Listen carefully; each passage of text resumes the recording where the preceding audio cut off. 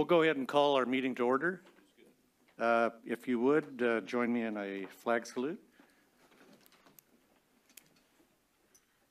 I pledge allegiance to the flag of the United States of America and to the republic for which it stands, one nation, under God, indivisible, with liberty and justice for all.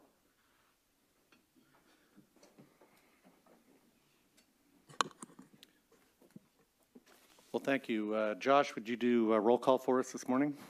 Good morning. Rachel Arizmendi. Present. Ashley Bourne. Don Bransford. Don Cameron. Here. Nancy Cassidy. Here. Helene Dillard. Here. Mike Gallo. Here. Crystal Haling. Here. Eric Holst. Here. Jeff Huckabee. Here. Bryce Lundberg. Martha Montoya. Full. Frank Mueller. I keep on saying Mueller now. Mueller.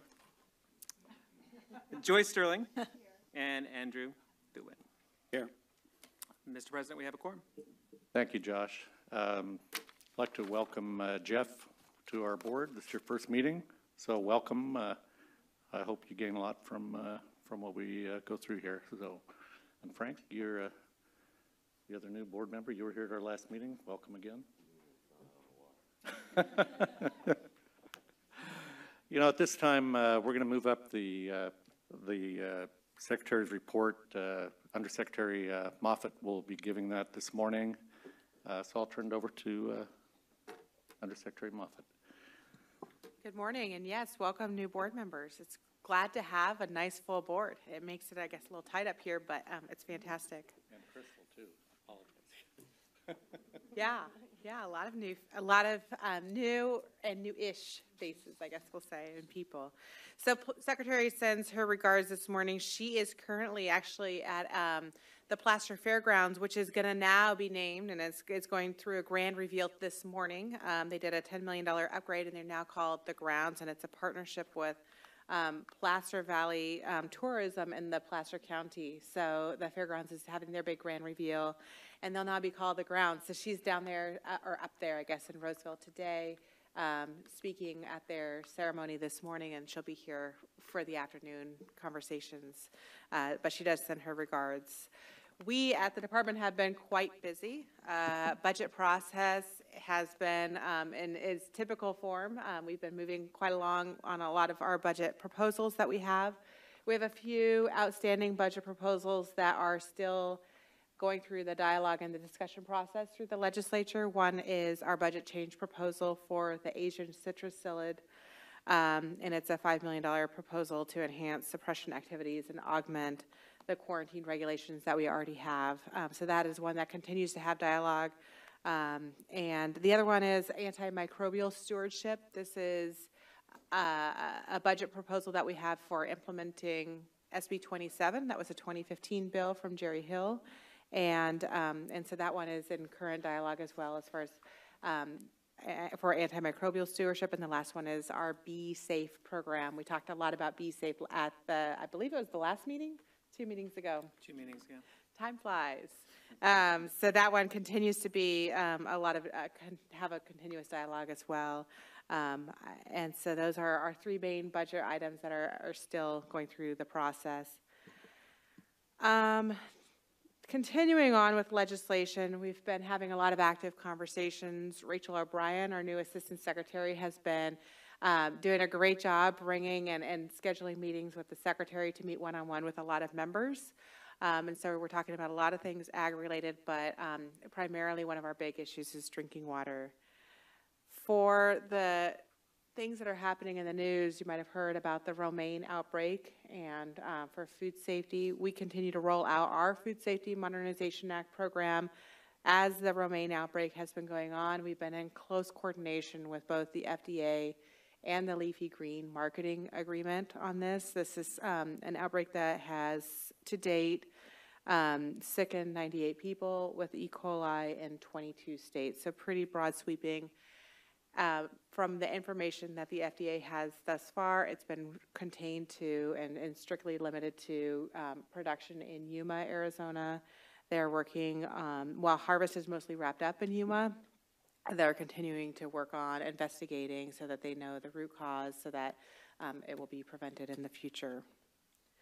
other news, and much more exciting or positive news, is our Division of Measurement Services, along with Cal Recycle, made big news a couple weeks ago when we joined in a multi-agency team to stop recycling fraud. So this is just another example of the department partnering with other agencies and doing much more than our role in food and agriculture and really being part of solutions here in the state. So really great things coming out of DMS, Department of Measurement Services.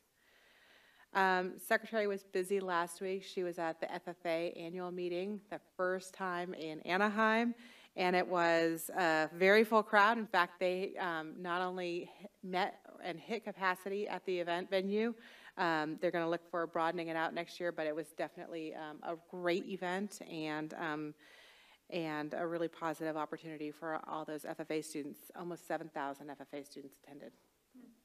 Big, big, big annual meeting. So also last week, and we're excited for the conversation today, Secretary joined the Farm Bureau down in Lodi for a Farmers for Free Trade event to talk about the importance of exporting for California products. I'm looking forward to this conversation this morning on trade.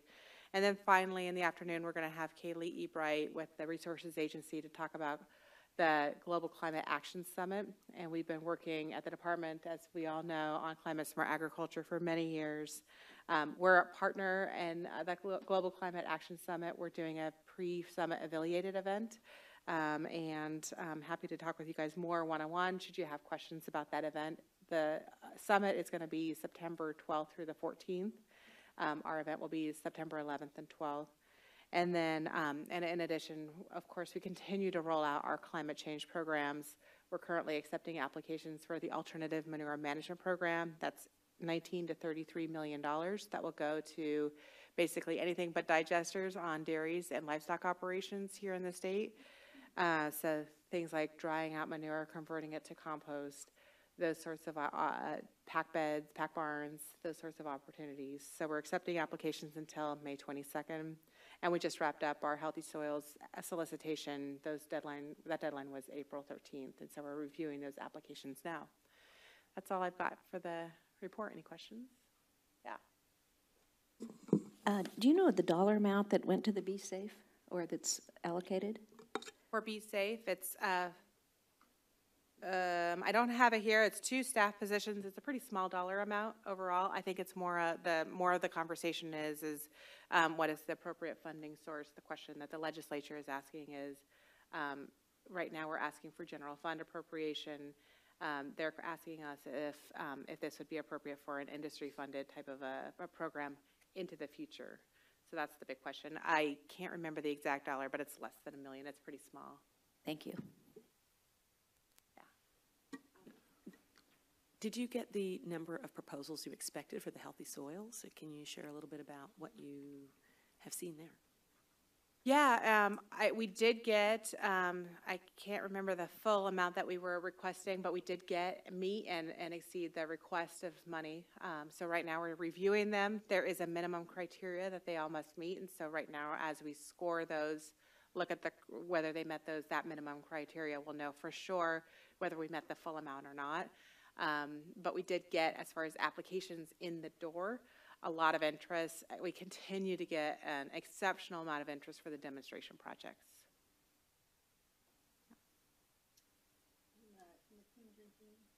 Yes. Can you just give us any information you can about how that's coming along? Affordable, safe drinking water, as we remember last year, actually for the new board members, you won't remember, but we had Mr. Monning come and speak with us last fall about his bill, SB 623. It establishes a fund for affordable, safe drinking water. Part of that would be fees from agriculture. There'd be a fertilizer fee, a dairy fee, and then also a livestock fee that we would be charged with collecting. What we did this year was the Monning bill is still live and active. But because we wanted to make sure as an administration that we could begin rolling out the program as soon as possible, we converted that and we adopted it as a budget trailer bill, and we put a budget proposal in as well for that. So we have staff positions to start to gear up our fertilizer program to be able to take the additional mill that is asked for in that legislation. We are having conversations with stakeholders. The original stakeholder group that was party with Mr. Monning, and Mr. Monning, of course, is involved in the conversations as well on amendments and adjustments to that bill as well, making sure that the language is going to be exactly what we want when it does go through. As far as timing and timeline, that is a good question. I don't have an answer for you. We'd like to see it happen as soon as possible. Whether that means it's going to happen in the budget timeline, I'm not sure yet, but that's our hope. I had another question on the Be Safe program. There's obviously never enough money for research with the bees, but you know, if there is an industry type funding of the program, how are you going to do this? Because there is a humongous number of bees that come in out of state on an annual basis. So certainly, and with that comes diseases and other issues. So hopefully that'll all be considered. That is exactly the question and the conversations that we're bringing up. Because of the amount of bees that are coming in from out of state, traditionally an industry-funded program, because our industry here is based here in California, we can do those sorts of things with out-of-state beekeepers. That's not necessarily, that adds a whole new layer of complexity. So those are the kinds of conversations that we are bringing up with members of the legislature as we talk about industry funding. But yes, a lot of this Be Safe program is actually really looking at our border stations and finding solutions to really ensure that the bees that are coming through our border stations are clean, that they're not bringing in invasive ants and stuff like that, and also being proactive and working with some sister states where a lot of the bees are coming from to really look at where they're coming from and find a solution there as well.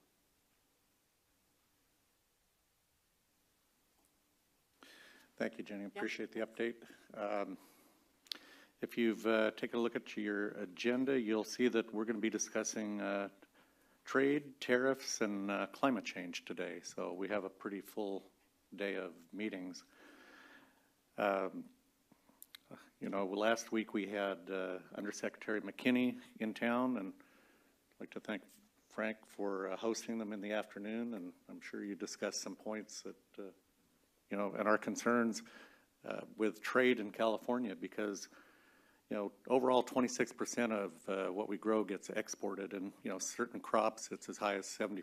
So I think as growers, California growers, we're all tuned in to what happens to our exports when tariffs are or could be placed on them. So hopefully we'll get some good information today as we move through the different speakers. So we'll start with the presentation to the board, the international trade and China. We have Veronica Nye with the American Farm Bureau Federation via Skype, I think.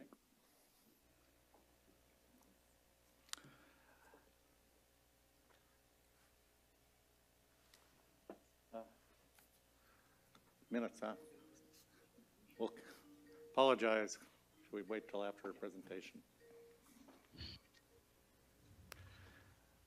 Welcome, Veronica. Veronica is an economist with the American Farm Bureau Federation. In her position, Veronica compiles and analyzes data for a wide variety of economic and policy issues affecting U.S. agriculture, including international trade, environmental issues, and immigration. The American Farm Bureau is the largest general farm organization in the United States. So, Veronica, welcome to our meeting today. Thank you very much for the invitation to join you. Let me get my screen shared here. There we go. Now, you all will promise not to tell my IT department how many windows I have open at all times, right? So I'll just kind of get started here and say that, you know, the last several months have been pretty challenging for all of us. I know you all know that. California, unfortunately, has bore the brunt of the tariffs that China has imposed thus far on the 232 case. We, like everyone else, are very concerned about what's already taken place and the potential for it to develop into a full-blown trade war over the next several months. So it's been a little bit of a misadventures in trade of late. But what we've found helpful in talking about this are just sort of issues with China at the moment. How we found it helpful with our members is to make sure and delineate that there are 3 separate cases going on that are all have the potential to impact our sector. The first is the 201 case that we launched against solar panels and washing machines, and I'll get around to talking about that towards the end of my comments. But most of our focus has been on the 232 investigation on steel and aluminum, and the more recent 301 investigation on intellectual property infringement. So I think the 232 case really was eye-opening to all of us, in that it very much drove home that there are many folks in this administration for whom steel and aluminum is the industry from which they came. It's the sector that they tend to focus the most on, steel and aluminum and automobile manufacturing. So when the president announced that he was planning on potentially putting tariffs of 25% on steel and 10% on aluminum to exporters from all nations, we all pretty quickly became experts in steel and aluminum, right? And took a look at who our actual trade partners were when it comes to these 2 products. Obviously, the target was China, and certainly they've had a pretty significant rise in their production and exports to the world of both these products. But when you look at who the United States is actually importing product from, only 3% of steel coming into the United States is from China. And what we saw and what we all saw is that Canada and Mexico and the EU are actually who we're getting more of our product from. Canada is actually supplying about 18% of all the imported steel into the U.S. So what we wanted to do is take a look, we took a look at what share of U.S. ag exports were going to top steel exporters, not necessarily producers, because certainly we found that there was a division between who was producing the most and who was exporting the most to the U.S. And we found the results pretty startling. That there are many, there are no states among our membership for whom our trade with those countries that were on the top steel exporters and top aluminum exporters, for whom this wasn't going to be a big issue. In that top left corner, the share of U.S. ag exports to top steel exporters, you'll see that, and this is before the administration announced any exclusions. We'll get to that in a minute. But for the state of California, 67% of your exports were going to those countries, the top 10 exporters of product to the U.S. So that became a pretty big deal pretty quickly. Similarly, on aluminum, 53% of your state's exports were destined to those countries that we were importing a lot of aluminum from. That's because, you know, when we go down the list of our top export destinations for ag products, it's I don't have to tell you all, you're the biggest exporter in the United States, but we're talking about Canada, China #2, Mexico 3, South Korea, the EU. Those make up about 65%, those top 5 markets, of all of our ag exports. So we pretty quickly gave these slides to our board, and they sent a letter directly to Secretary Perdue to say, listen, this is a pretty big deal, and we can't possibly be thinking about putting all of making these tariffs apply to all countries. So on the 22nd of March, the White House announced that Canada, Mexico, South Korea, the EU, Australia, Argentina, and Brazil had earned exceptions to the application of the aluminum and steel tariffs. Last night, those exceptions were about to expire, and the White House announced that, in fact, they were going to delay that application of tariffs to those countries for another 30 days. Canada and Mexico conclusion of NAFTA has certainly been made a critical element of this aluminum and steel discussion. So that's very much, their exclusion is hinged on a successful NAFTA 2.0. South Korea is the only country on this list that managed to have a permanent exclusion. They promised through a revised chorus agreement that they would develop an export quota for aluminum or for steel in particular. That was 70% of their last 5-year average of exports. Australia, Argentina, and Brazil, the White House in their announcement yesterday said that they had developed something similar, and they would expect to finalize that agreement over the next 30 days. The EU is probably the only one on that list that really is still in significant limbo, with no free trade agreement tied to permanent exclusion, and they've been very resistant up until this point of agreeing to any sort of an export quota.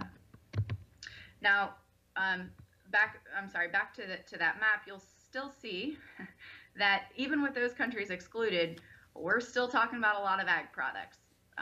For your state, 45 to 47% of your ag exports are to countries that were not excluded, China chief among them.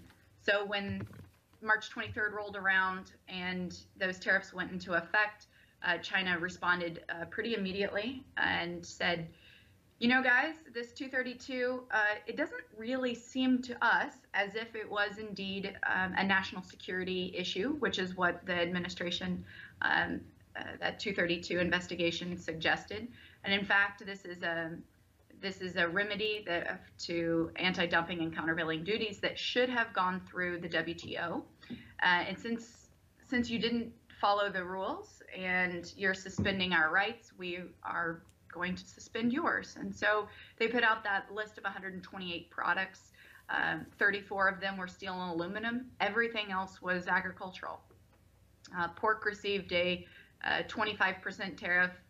The other 86 products received that 15% tariff, including many products from your state.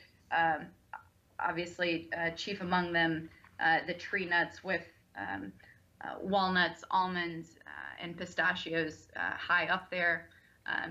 The inclusion of apples has also been very much a concern, both for your state and for the larger Pacific Northwest region. Ginseng, wine, and ethanol also sort of rounding out that list. We have yet to see there's sort of interesting reports out of China as to whether or not the tariffs are being applied and how they are, or if they're being applied equally among ports of entry and on products.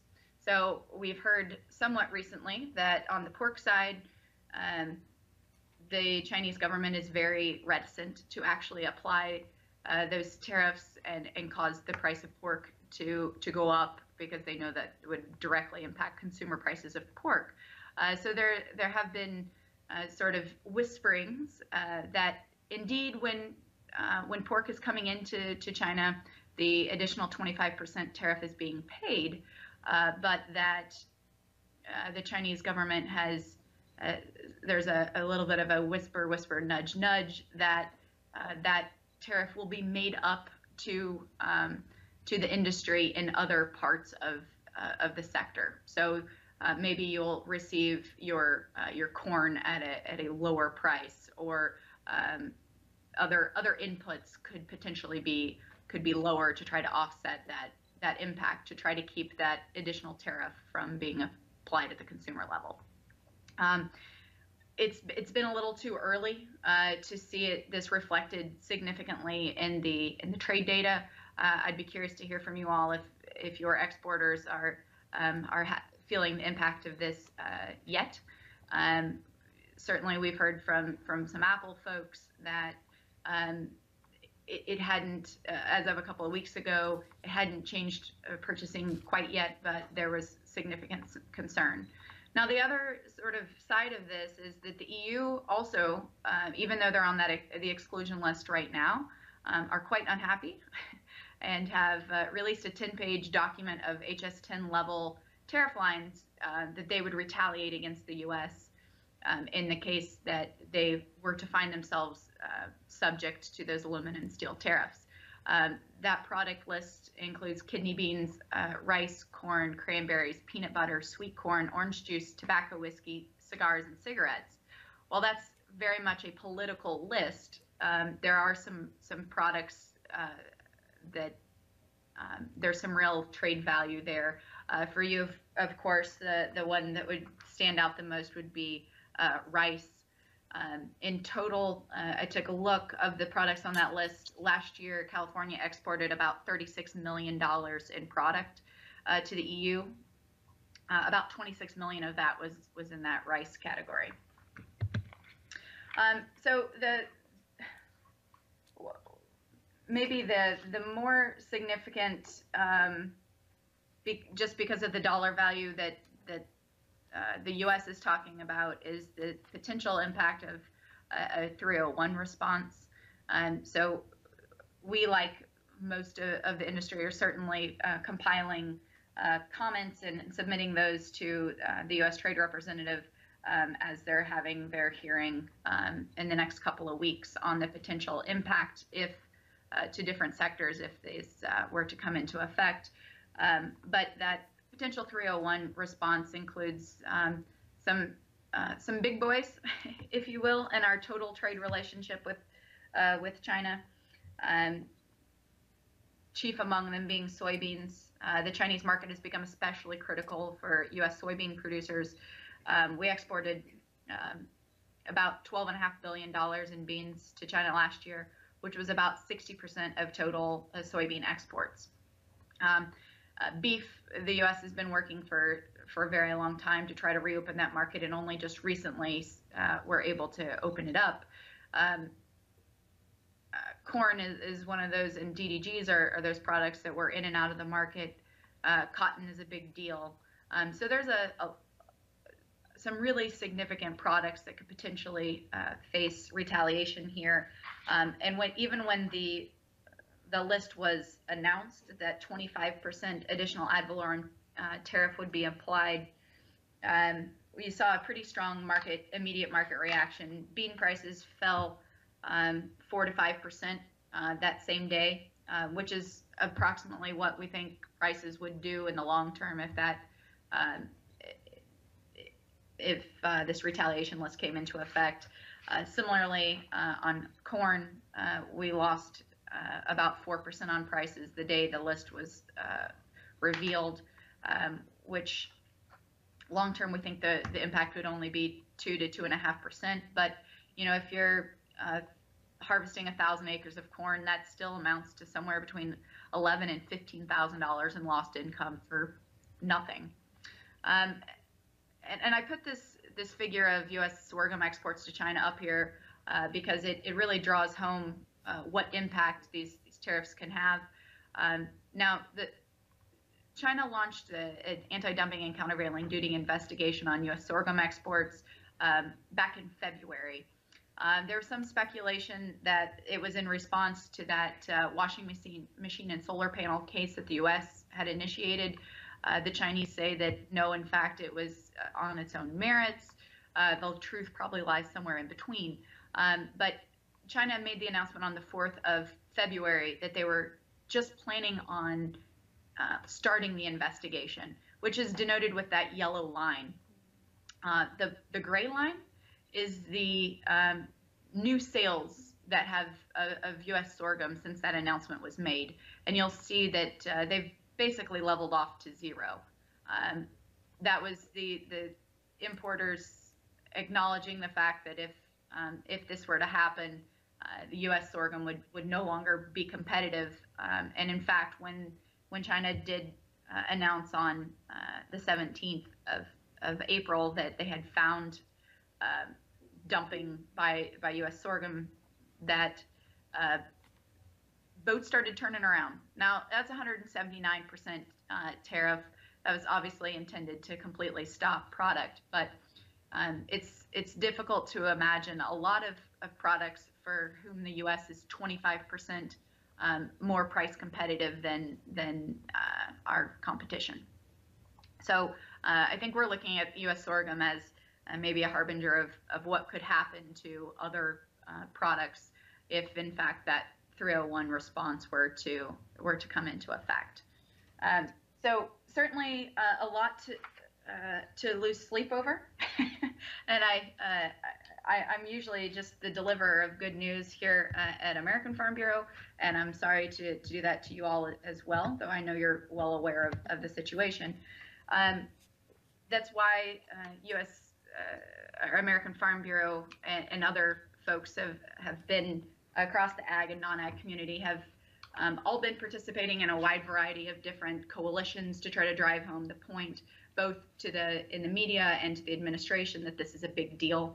I know that just last week, Farmers for Free Trade had an event in Sacramento and talked about all of the impact to your state that the 232 tariffs that China had imposed were having. That was California Farm Bureau, was president, has been very active in telling that the negative tale that is being sown out there. So that's certainly we're pushing to try to educate the administration and the media and the ag community at large how devastating this could be to our sector. But it's going to take all of us to try to keep us from going over this cliff, I'm afraid. And that pretty much wraps up my comments. Happy to answer any questions that folks may have. Thank you, Veronica. Yeah, I'd like to open it with a question. Last week we had Undersecretary McKinney, and he had referenced the President's directive to Secretary Perdue in developing options that will assist farmers that are affected negatively by these trade developments. Do you have any idea what this would look like, and especially because of in California? I mean, I can see that being a possibility where you've got, cotton, soy, corn, program crops that have always had delivery mechanisms. But California, we've got specialty crops that really haven't been involved in some of the programs associated with the Farm Bill, other than specialty grants. So how do you see that affecting California? I think we've all been pretty resolute in that we want to derive our income from the market and not from a government program. I think we have pretty significant concerns that the level of income disruption and loss that we're talking about here, I'm not sure where USDA is going to find that kind of money. There have been talks that perhaps that money could come out of the CCC, but the Secretary has that discretion. But the level of impact that we're talking about, I think you probably only get away with that for 1 year. So what happens in the second year? And as you pointed out, how do you divvy that up? As the resident nerd around here, it's really difficult to isolate different impacts. When we're talking about even the pork situation, it was pretty clear to us that China was going to import less pork this year. They have a lot of domestic production, and they had increased their slaughter capacity. So pork producers are a lot like specialty crop folks in that they haven't participated in Farm Bill and those type of programs. And so how do you deliver that sort of assistance? How long could it last? And how do you identify the different impacts that are out there? and do it in a timely way so that folks don't go out of business in the process. We're very concerned that there is not a good outcome in that situation. Thank you. We'll go ahead and open this up to the board. Don? Veronica, I'd like to follow up on that. If there was a mechanism, would it even be WTO compliant, or do you then have a WTO complaint that immediately gets filed? Because it's, you know, this is caused by a trade war. It's not market driven. No, I think you're certainly correct to be concerned about that. China has already filed WTO case against the U.S. on the 232. The EU has joined in on that, even though they're currently excluded because they're so concerned about the potential impact. So I think the WTO response would be very rapid. Unfortunately, with the WTO, and why it is a bit fallen out of favor with the current administration, is the process is slow. So my concern would be that, one, yes, it would clearly be WTO non-compliant, but that it would take several years for the WTO process to play out. And in the meantime, we could certainly wreck our markets for several years and well into the future.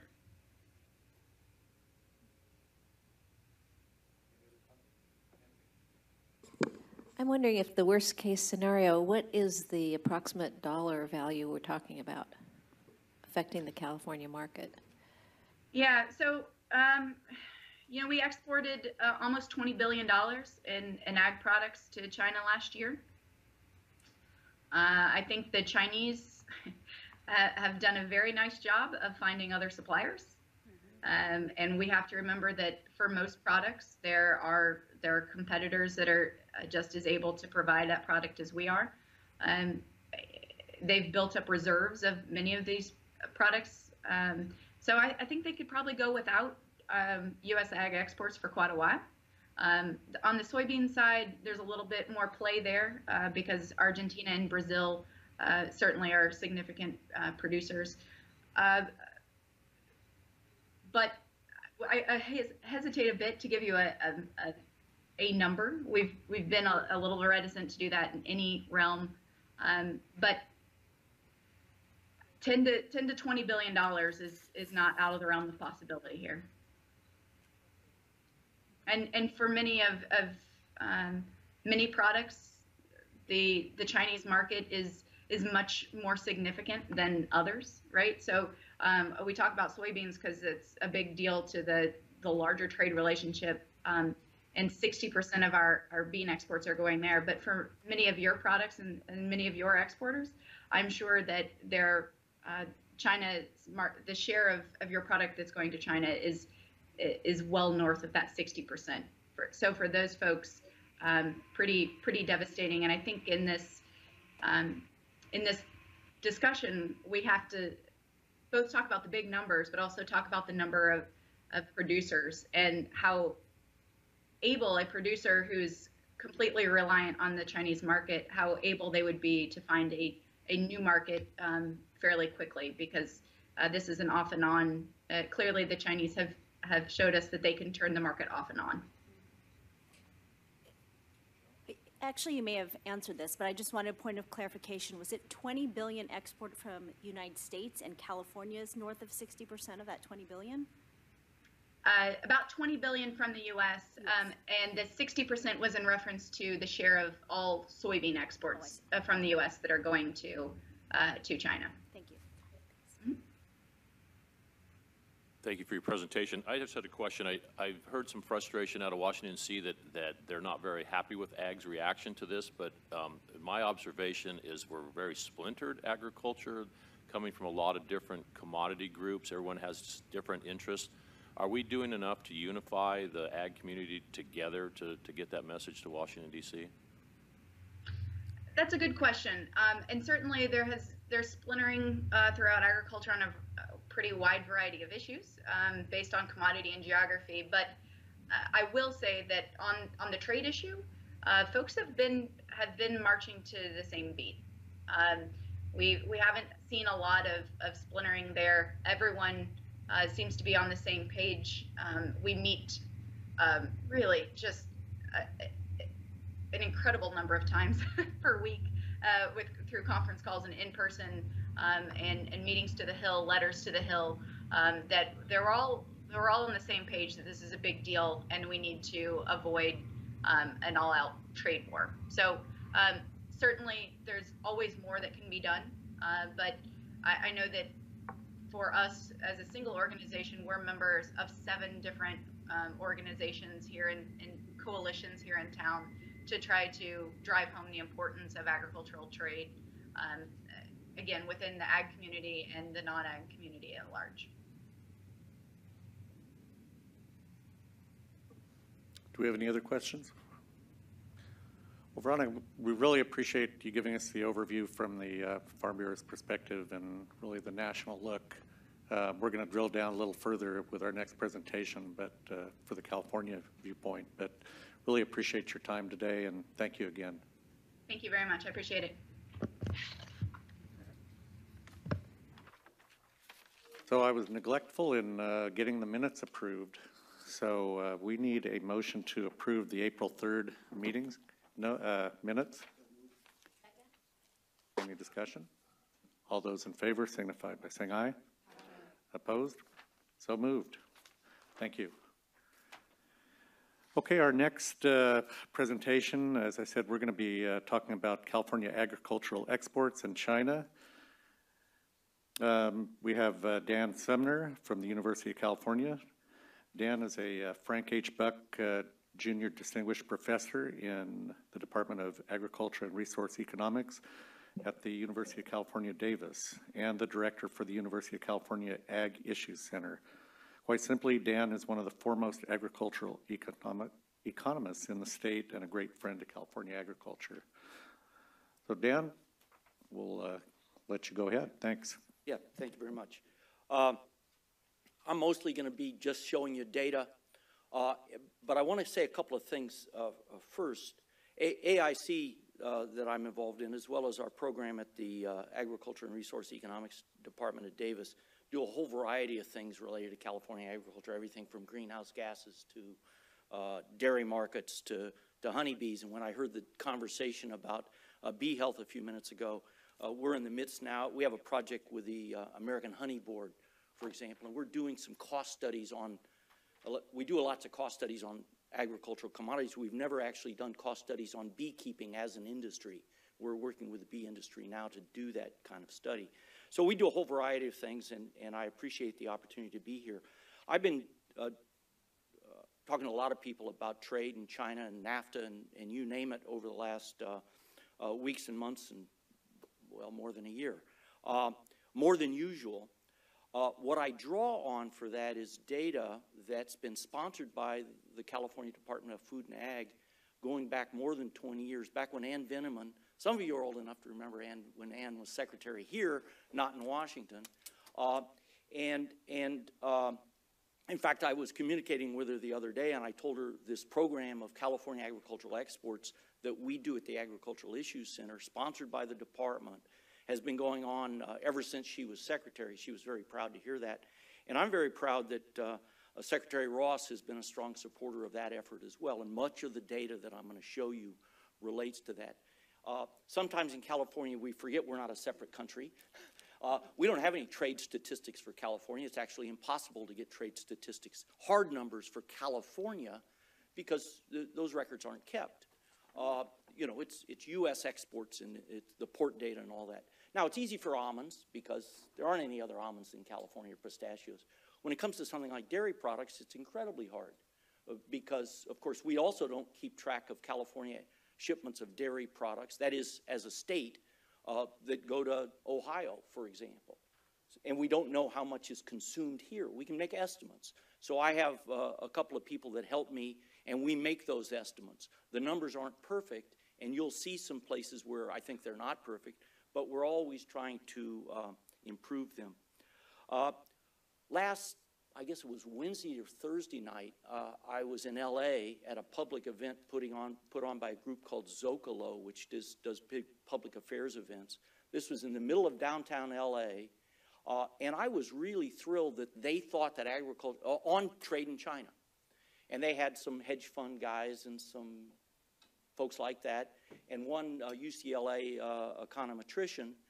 And they thought agriculture was important enough, they wanted somebody to talk about agriculture there, which made me very happy, and it should make you very happy that people in the middle of LA still know that California agriculture is important. And it's not everybody that knows that.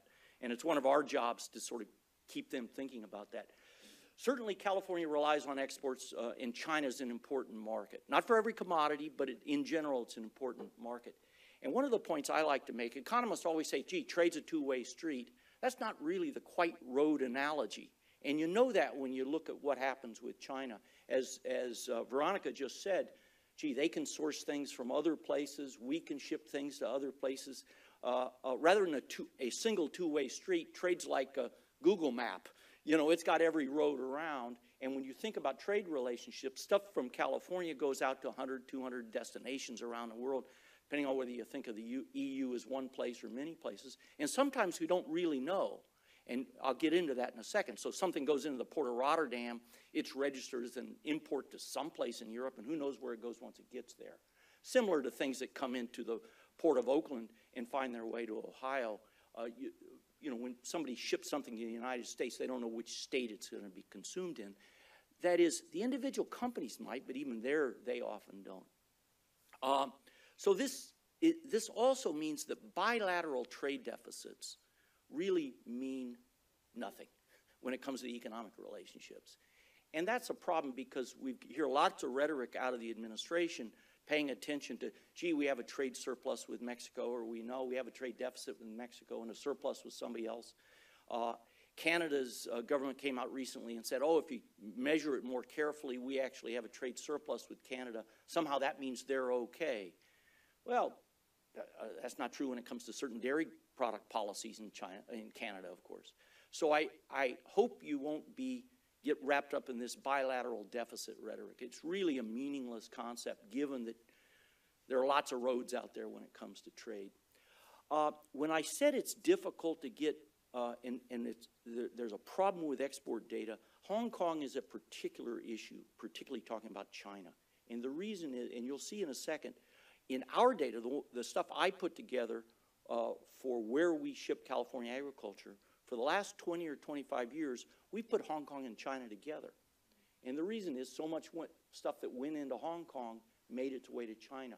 I remember years ago when Roger Wasson was telling me about almonds, and he said, oh yeah, we ship it to Hong Kong, but they were doing promotion programs in Guangzhou. And I said, well, but it's banned to ship almonds to China. What are you doing? He said, well, we want the chefs to know how to use almonds because they get there. And, you know, I didn't ask any more questions about that. So that's less true now. It's more official now, but it is something to pay attention to. And finally, the last thing I'm going to show you a whole bunch of data, but rhetoric matters. And we just heard Veronica talk about certain tariffs that have already been applied and tariffs that haven't been applied. And this applies to China, but it also applies to Mexico and China. If you'll remember, those of you that pay attention to these trade news, back a year ago, people in Mexico, buyers, not just the government, but buyers in Mexico said, oh, we're looking to source more dairy products from New Zealand and more corn from Brazil and Argentina because the U.S. government is talking about blocking trade. And just that conversation is enough to make people react. And what I say there is that anytime you make a market less secure, you make your buyers start worrying about whether you're going to be a reliable supplier, they start looking around. And I know there are people, Mexico is a big market for California dairy products. They love dealing with California businesses. They're good businesses. They have 20-year relationships. And still somebody says, yeah, we really like ours. The company we deal with in California, we really like dealing with them. But either our government or their government may get in the way. Let's talk to Fonterra about something. And that's not what you want your customers doing. And so my point here is that rhetoric matters, and that's disappointing. And it's something that businesses have to deal with. every day. So that also makes it hard to know what was caused by an increase of tariffs if they've already, before the tariffs are ever applied, they've reduced their imports of California stuff. So let's talk about data. This is a slide that many of you have memorized. It's 2016 data. That's the last year for which we have the full estimates done. Almonds have grown and grown and grown. We know that. Dairy products are the #2 California agricultural export by value, which is impressive given the history of our dairy industry. We used to not be able to be a commercial dairy exporter, not just California, but the U.S. as a whole. Immense growth in the productivity and global competitiveness of the U.S. dairy industry led by California. Then the other tree nuts and wine. This is worldwide. This isn't just to China. Pistachios happen to have a big year in 2016, small year, you know, pistachios do this. So this isn't the long-term, pistachios not that high on the list usually. But you go around to table grapes and tomatoes and rice and oranges and other products, the sort of folks that are going to be on the panel after me are well represented on this list. As you, whoever put together this list knew that, right? Or put together the panel knew that. Let's talk about the top 10 destinations for all products. And the European Union and Canada go back and forth a little bit there. Canada, for most California agricultural exports, Canada is just another state. You know, whether something goes to Toronto or Cleveland, who knows or cares?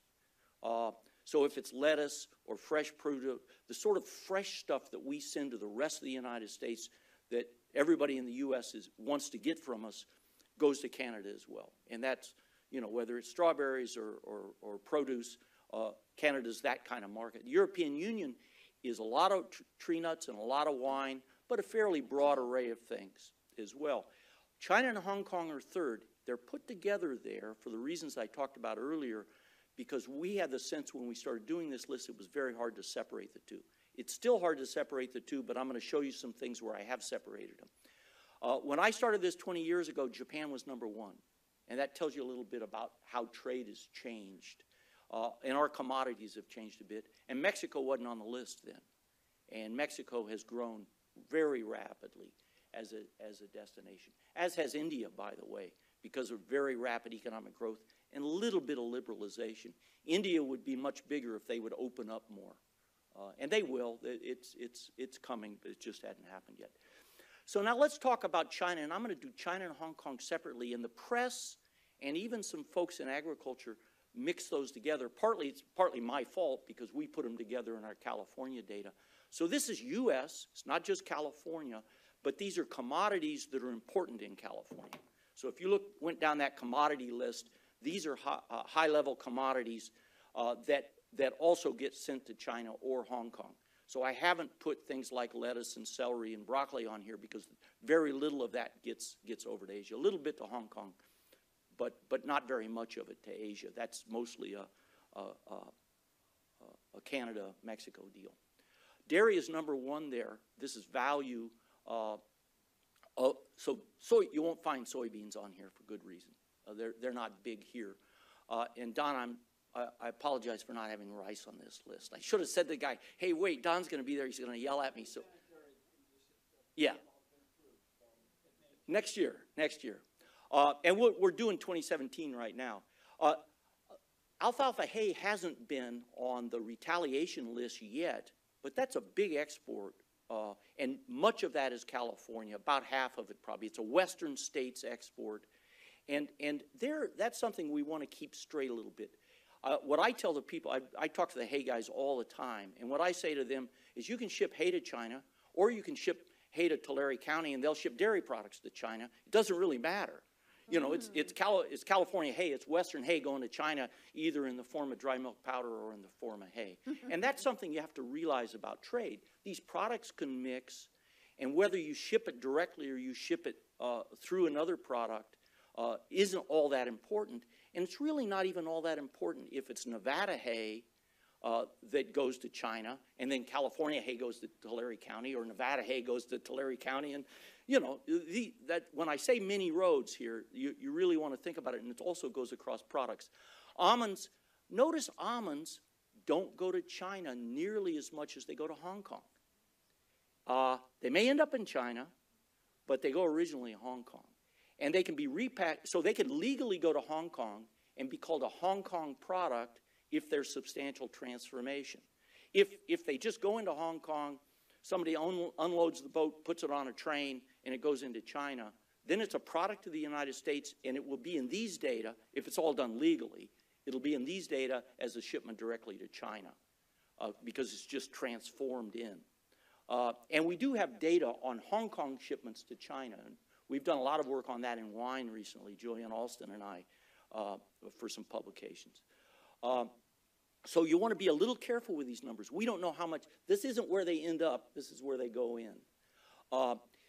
But if it's an almond that is sent bulk to Hong Kong and substantially transformed, say repackaged, roasted, salted, maybe with a little flavoring, goes into China, then it can be called a product from Hong Kong if legally labeled, if there's substantial transformation of the product. And there's all kinds of technical rules that some lawyer will tell you about that I can't.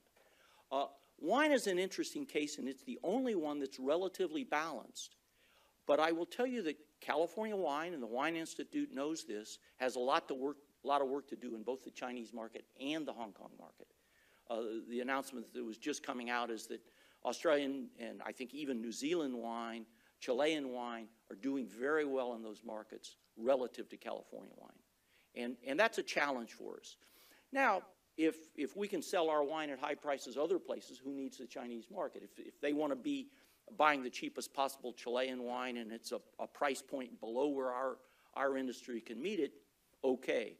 But what we don't want to do is find ourselves not being able to get into a market. And I would say for wine, and you'll hear from the wine industry in a few minutes, but it's the longer-term future that's crucial there. What you don't want to do is disrupt. You don't want some guy who's got California wine on a wine list at a hotel to say, well, we'll just take those off the wine list because, after all, who knows whether we're going to have access to it. That's this long-term future. That's where, again, rhetoric matters.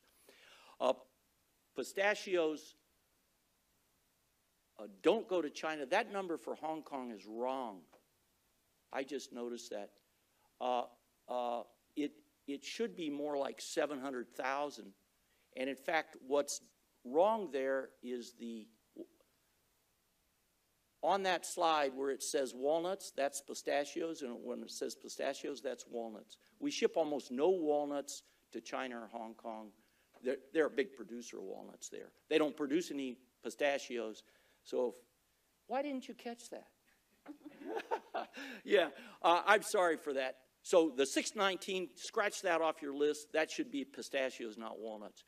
The beef exports are a very interesting case for us because that beef is mostly not California, though we do ship a significant amount of beef out of California that's produced in California. It's one that it's hard to measure because most of the beef that goes out of the West Coast ports comes from the Midwest, not from California.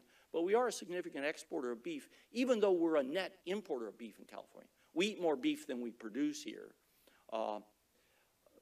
Beef's complicated. I won't get into it. We produce more beef than we slaughter in California, sort of the fat cattle. We produce a lot of feeder cattle that goes to the Midwest, fed in Nebraska, comes back to California. So it's partly California beef in a lot of cases. Let's look at some individual commodities. So China is important for almonds, $100 million, $100,000 or so, but that's out of $3 million worth of trade, or $3 billion worth of trade. So it's $100 million out of several billion. So for any other commodity, that'd be a big number. For almonds, it's not as big a number. And you see the EU and India and around. Hong Kong, there's lots of shipments into China. This is 2017 numbers. These are U.S. official statistics, but they apply to California. These are the pistachio numbers, and here's the Hong Kong that I was telling you about. We ship very little to China directly, lots to Hong Kong. Much of that, we believe, goes into China. That's too many pistachios for the people of Hong Kong to consume. We know it's not being consumed there. We think much of it goes into China. The people in the pistachio industry may have a better handle on that. This year, Josh, we are going to separate Hong Kong and China in the 2017 report you get from us. And we may try to do that a little bit retrospectively. It'll be hard because of this China-Hong Kong thing, but we're working on it. For U.S. wine, Hong Kong is the number 3 destination behind the EU and Canada. Again, that's not a lot of wine. $100 million worth of wine to Hong Kong is not that much wine. They could be consuming that internally, but we also think a good bit of that finally gets into China. China's about a $75 million market. That's a lot of money, but it's not a lot of money relative to the size of California wine imports. So as a share, you can see there's the European Union at 400 million and there's China at 75. We've done some papers with colleagues looking directly at the Chinese market for California wine. We had some Chinese students interviewing stores in China, asking them about where they position California wine on the shelf. This is before we could get consumer data in China, and we had people out there with measuring, they had tape measures measuring how many meters on the shelf were California wine and how many meters were European and other things. And the modal question we had from people in China that were the wine category managers at supermarkets was, oh, you mean they produce wine in California? We didn't know that. So there's work to do there. Now, we've made progress over the last decade, but it's still the case that most of the imports of wine into China do not come from California. It's Europe, and you know, France still has that reputation. And then on the price side, it's Australia and New Zealand that can beat us on price. And and Chile. And Chile has a free trade agreement, which helps them. The final bunch of data I want to show you have to do with dairy products in detail. And notice most of them go directly into China, and it depends on what you send. And these are products that are hard, that are important products for California. Dry milk powder, it's not fancy cheeses. It's dry milk powder and whey products, which is, of course, a byproduct from the cheese. And then lactose and casein, which are also byproducts that we ship. These are values, so there'd be lots of tonnage of lactose, which is a cheap product, and much less in terms of the high-protein whey products that we're shipping there. So here's a case where we're going directly to China, and if they end up putting dairy products on a list, that'll hurt our industry directly. One of the things that I think China is going to do more of is choose to import things like dairy products, as they're already doing with beef. They're going to do more of with pork, just because animal agriculture is hard to do in a place where you've got so many people. Now, we have some of those problems here in California where we have manure handling, and we were talking about greenhouse gases and other things. So animal agriculture has challenges even in California. In China, even more so. And it's cheaper to ship dairy products out of the Port of Oakland into ports in China than it is by train from far, what would that be, western China, into where the population centers are along the coast. So we have a comparative advantage when it comes to transport costs relative to within China. And sometimes it's easy to forget that, but ocean transport, particularly if it's a backhaul like we do to China, is really cheap relative to ground transportation. So those are a bunch of numbers. The last thing I wanted to say, I wanted to make a point about the WTO.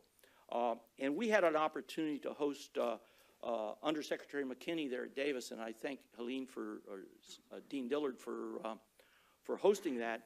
And he did a great job of talking to our students. He addressed his remarks. There were a bunch of faculty members there like me, but he addressed the remarks appropriately to the students, and he was talking to them about how to get jobs, how to be open to the world, how to think about things globally, all of that. And I thought he did a great job. When, in response to these trade issues, he went down these trade issues, and as he did with some of you, and he talked a little about using the WTO, and he expressed great support for the WTO, but also the same frustration we heard from the Farm Bureau person, Veronica, about how long things take there. And one point I want to make about that is, in my experience, the WTO is lightning fast compared to the U.S. court system. That is to say, It's a litigation. You got a bunch of lawyers, which means you appeal and you write briefs and all this stuff that lawyers do. And any of you that have ever seen, think of water litigation in California. Gee, how old is Dan Dooley now? And he started doing that when he was 11 years old, So I know how old Dan is because we were in high school together. So I know precisely how old he is. But the point is, these things have been good, litigation takes a while. And the WTO actually puts much shorter horizons on things than most litigation does, given that important cases are always appealed. And in the U.S., when we're bringing a case against somebody else, as we are now doing with China, we complain when they lose and then they appeal. But of course, when somebody brings a case against us, as they've done for Airbus and Boeing, for example, that case has been going on for about 20 years, or almost, various phases of it. And when the U.S. wins a piece of it, the European Union appeals. When they win a piece of it, the U.S. appeals. Now, everybody believes that you ought to have your appeal rights if you've lost, and you wish the other guy didn't when you win. But it's like normal litigation, and so that's one that I do think we'd want to be careful about. And China's complained already that the U.S. has violated what they see as their rights. And if the U.S. were to win that case, I would be shocked if we didn't appeal that, even if it's the next administration, whoever that would be. Even if it's not President Trump in the next administration, I'd be surprised that the U.S. didn't appeal if that case wasn't successfully, partly just to establish their rights. So those are the data that I wanted to show you. I'm willing to answer some questions too. I think we've gotten ourselves almost back on time. And welcome, Secretary Ross. I said very nice things about you before you got here. So because you recorded that, right? Yes. Yeah, I knew they'd record it, so I said nice things about you. Thank you, Dennis. I was talking about the export program that we've been doing for 20-some years. I had a communication with Secretary Veneman the other day, and mentioned to her that the program that she started that long ago was still being supported and vigorously so by the department. Made her, I think she had felt a little bit proud she had helped create that that many years ago.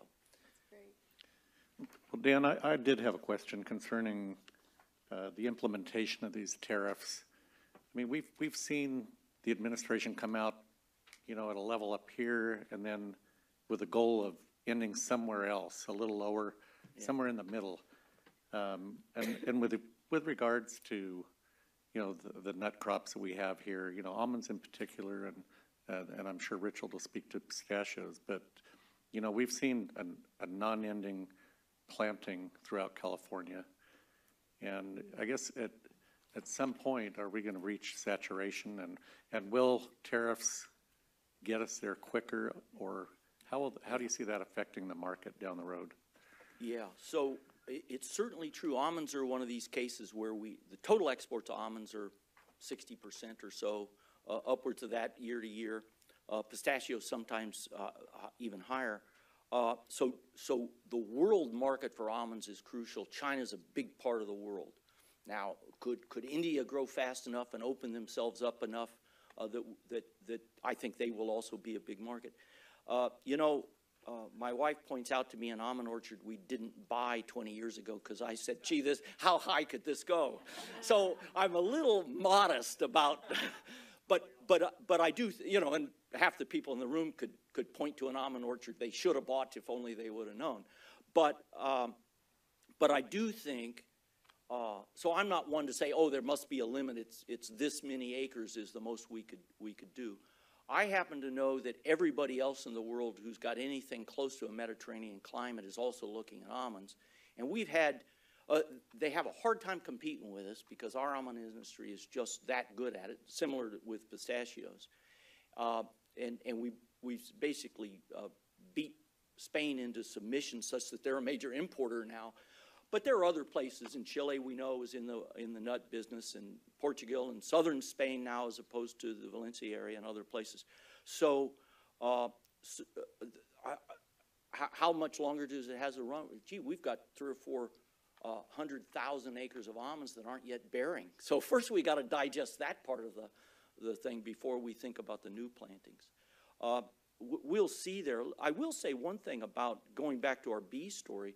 is the most important thing for honeybees is the almond industry, because it's nationally half the revenue of the almond of the honeybee industry comes from that 1 month and a half period. So it's remarkable for the health of the honeybee industry as well as the almond industry. Certainly, a disruption to China is a big deal for the industry, particularly if that spills over to disrupting the shipments that go into Hong Kong. And we haven't heard anything from Beijing that says we're going to start, I mean, presumably, legally, they have the right to raise tariffs into Hong Kong, too, if they wanted to. But we haven't heard any rhetoric like that, and they haven't threatened that. So that seems to be further away, and I wouldn't suggest it to them. So if there's a recording here, edit out that last few seconds. Yeah, so I don't know how far almonds going. China's a big deal for almonds. China and Hong Kong together is a big deal for almonds. And I mean, Europe is a bigger deal. So if you start having trade rhetoric suggesting almonds would be more vulnerable going into Europe, I think, than they would be into China because of the Hong Kong situation. Dan, thank you so much. I'm going to turn around, being the veteran in the industry. Food safety is one of the biggest things that we have in this country versus China, obviously. I haven't visited many farms there. But also there's a middle class that appreciates food safety and quality of product. What are you hearing from that side about this potential lack of products from USA into the marketplace, both from the market and the legislators? Yeah, well, I don't, people in business here are much closer to their buyers in China than I would be. I was in China in, I guess the last time was in October, and talked to lots of buyers there, went through some markets. I was there for academic reasons, not as a consumer or I wasn't selling anything other than ideas, I guess, and I was giving those away.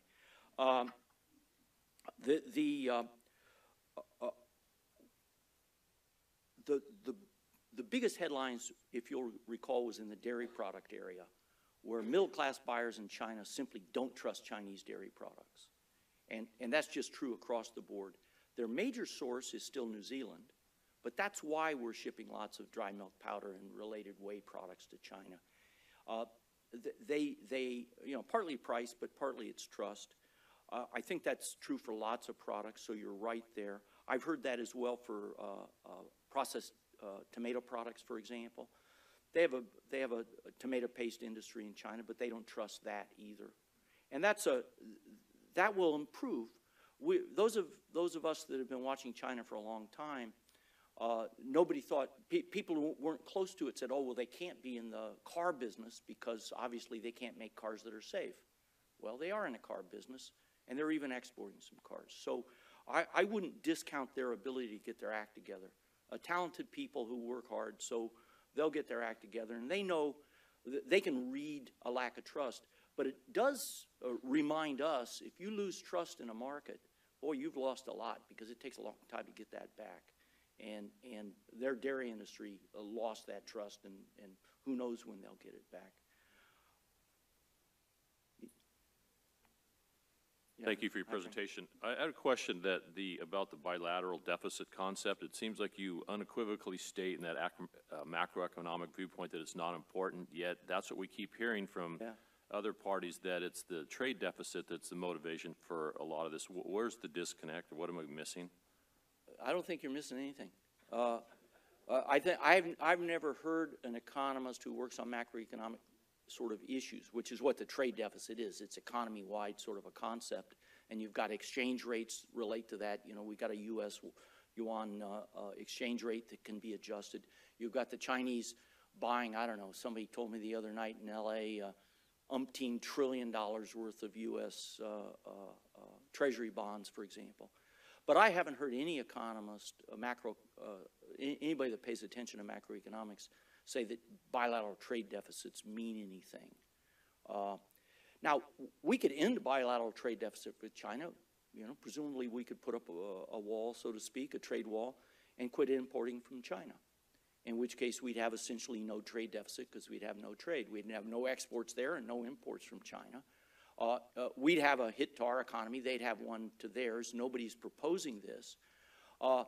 But we'd still be running a trade deficit because the trade deficit is balanced by monetary flows.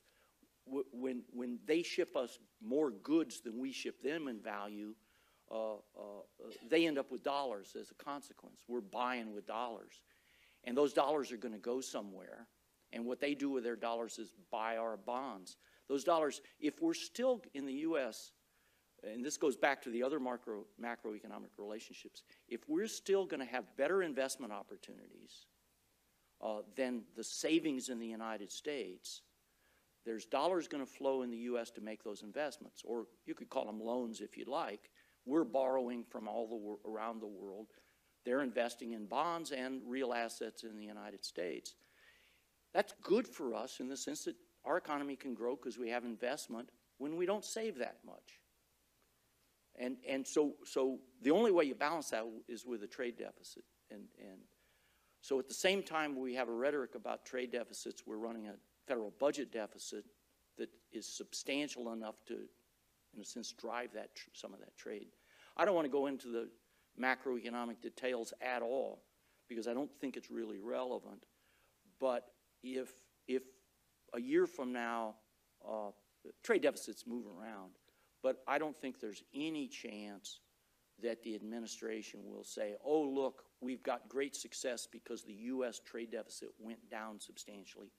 Unless we got in a recession, then we'd be buying less stuff, but nobody's suggesting that as a remedy. And in fact, the trade deficit went up, not down last year, because the economy's doing pretty well. And so all those relationships are going on at the same time. But I'll stand by the original remark, that is, the bilateral trade deficit is not a meaningful, useful concept for us in thinking about these issues. Two quick questions. Thank you so much. Excellent report. I want to just follow up on Martha's comment. Do you have a sense of how much of the products that we are exporting that are coming from California are branded versus unbranded? Because I do think this issue of safety is a really important one. Having lived in China, having lived in Asia, that's a big question on many, you cited some of the most important dairy and tomatoes and other products, but that's a really huge issue for the consumers. Yeah. So how much of the California brand it gets communicated to the consumers is one question. And then just you raised such an interesting point there about the different ways one can export products.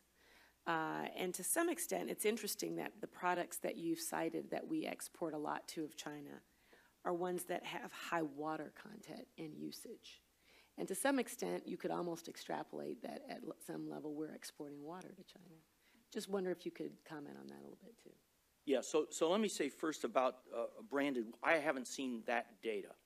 But it doesn't have to have a California brand, or for that matter, a New Zealand brand if it's dry milk powder, for the buyer to know that. Because it may have a Chinese brand on it, but say sourced from, and so long as people trust that, or it may have some international brand that people trust because they know the source is California. So you can have a tomato paste that's got some brand on it, so long as they believe that it's coming from California or someplace like California that they trust. As you know, that it doesn't have to have a brand, the brand itself. So I think the fact that the paste may go to China in bulk doesn't.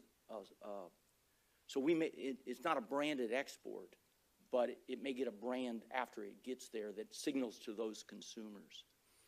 And you're right. Some of what we send, particularly the stuff goes into Hong Kong. Maybe, but when I was talking about almonds, it may be a container load of almonds that then is packaged in Hong Kong.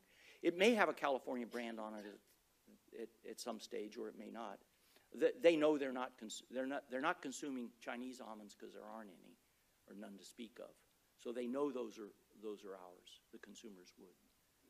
And so just to follow up on that, so the question of whether or not products I think you're so right about going to China versus going to Hong Kong and beginning to separate that out, because to the extent that the Chinese government controls Hong Kong much more significantly now than it did many years ago, their ability to bring products into Hong Kong and reformulate them in such a way that their source and origin is confusing to the Chinese consumer, that actually too could be a tool for trade bargaining. Yeah, and you know, and you probably know better than I do. I would think the Chinese consumer, if I'm off in Shanghai, I may trust a product coming from Hong Kong more than I trust a product coming from Western China, for example. And partly because they know it's not produced, they know it's not a Hong Kong farm product. Nobody gets confused on that point. So they know it's coming from somewhere that they would trust more than some of their own operations. You asked about water, and agriculture uses a lot of water. It doesn't matter what the product is. I don't know of a farm product that doesn't have a lot of water content in it. So I don't think that's food. It takes a lot of water to grow a plant, and animals eat plants, so everything's going to have water. That's just a fact. Dry milk powder has a lot of water in it, in the sense of the alfalfa hay and the silage and all that. So any food product we export is going to have a lot of water. There's no question about it. Interestingly enough, and I've written on this a little bit, one of the products that has the least water is actually beef. But I want to be careful about that. That's drought-relevant water. Because if you know, and for that matter, some of the poultry products, we bring unit trains full of Midwest water, so to speak, corn and soybeans, which has nothing to do with our drought. It's not our water, so to speak. It's their water. They ship it to us. We feed it to our livestock. And the other is, for the beef industry particularly, a lot of that's based on grazing. And that's not water that's relevant to the drought either. That water is going to, whether it's snow, you know, most of the pasture land is not irrigated for the beef industry, the cow-calf industry. So those are not, in a sense, drought-relevant water. And what we did a lot of work on this sort of stuff during the drought, and I talked to this board once or twice, and my colleague Richard Howitt did many times over that period. Let's hope it's all gone. We never have to come back to this board talking about the drought. But, yeah, we'll see. But I do think a lesson to consumers and people in general is just agriculture is going to use a bunch of water. In a place like, and a lot of it in California is going to be irrigation water, no matter what. That's just a fact. And I tell my friends in the walnut industry, you're so lucky that walnut begins with a W, because the press stopped with almonds and alfalfa and never got all the way down to W in terms of pointing the finger. And luck of the draw there, I guess, for them. But you're right. We ship what? If you ship agricultural products, you ship water. No question about it. Well, Dan, we're running a little late on time Sorry here. about that. Thank you. No, I appreciate your comments, and the questions from our board here were really good. So thank you for your time here today. Okay. Yep. Bye-bye. All right. Josh, our next speaker is by Skype. Yes. Okay. So we have the Wine Institute joining us via Skype, and so we'll do that portion of the panel first and then have the panelists follow. All right. So our next speaker via Skype is Lindsay Gallagher, who's the Vice President of the International Marketing, Vice President of International Marketing located in San Francisco with the Wine Institute. So we'll wait and see if, there we go. Excellent. Well, welcome, Lindsay. We'll go ahead and let you start. And we're discussing tariffs and their effect on California ag products today. And we definitely want to include the wine industry. So welcome to our board meeting. Thank you very much. Nice to meet you. Nice to see some familiar faces in the room in Sacramento. Hi, Joy. Hi, Secretary Ross. I feel like I've become the reluctant poster child for the California wine tariff these days, but we are getting a lot of media attention on this subject. So thank you for including me today and for inviting me to speak on the wine piece of the puzzle. My colleague in Washington, D.C., Charles Jefferson, had intended to join us today, but got pulled into a meeting with USTR on this very subject, so it was important that he continue to fly our flag in that conversation. So sends his regrets. But in any event, I'm going to try to share my screen here, if it will let me. And so hopefully you can follow along. Are you able to see my slides now? Okay, perfect. So I thought I would start just by giving a little bit of a category update on California wines and our exports and how China fits into that, so you understand the potential impact of this latest development that started right after April Fool's Day for us on April 2nd. So on the screen, you'll see a chart of our U.S. wine exports for the past 10 years.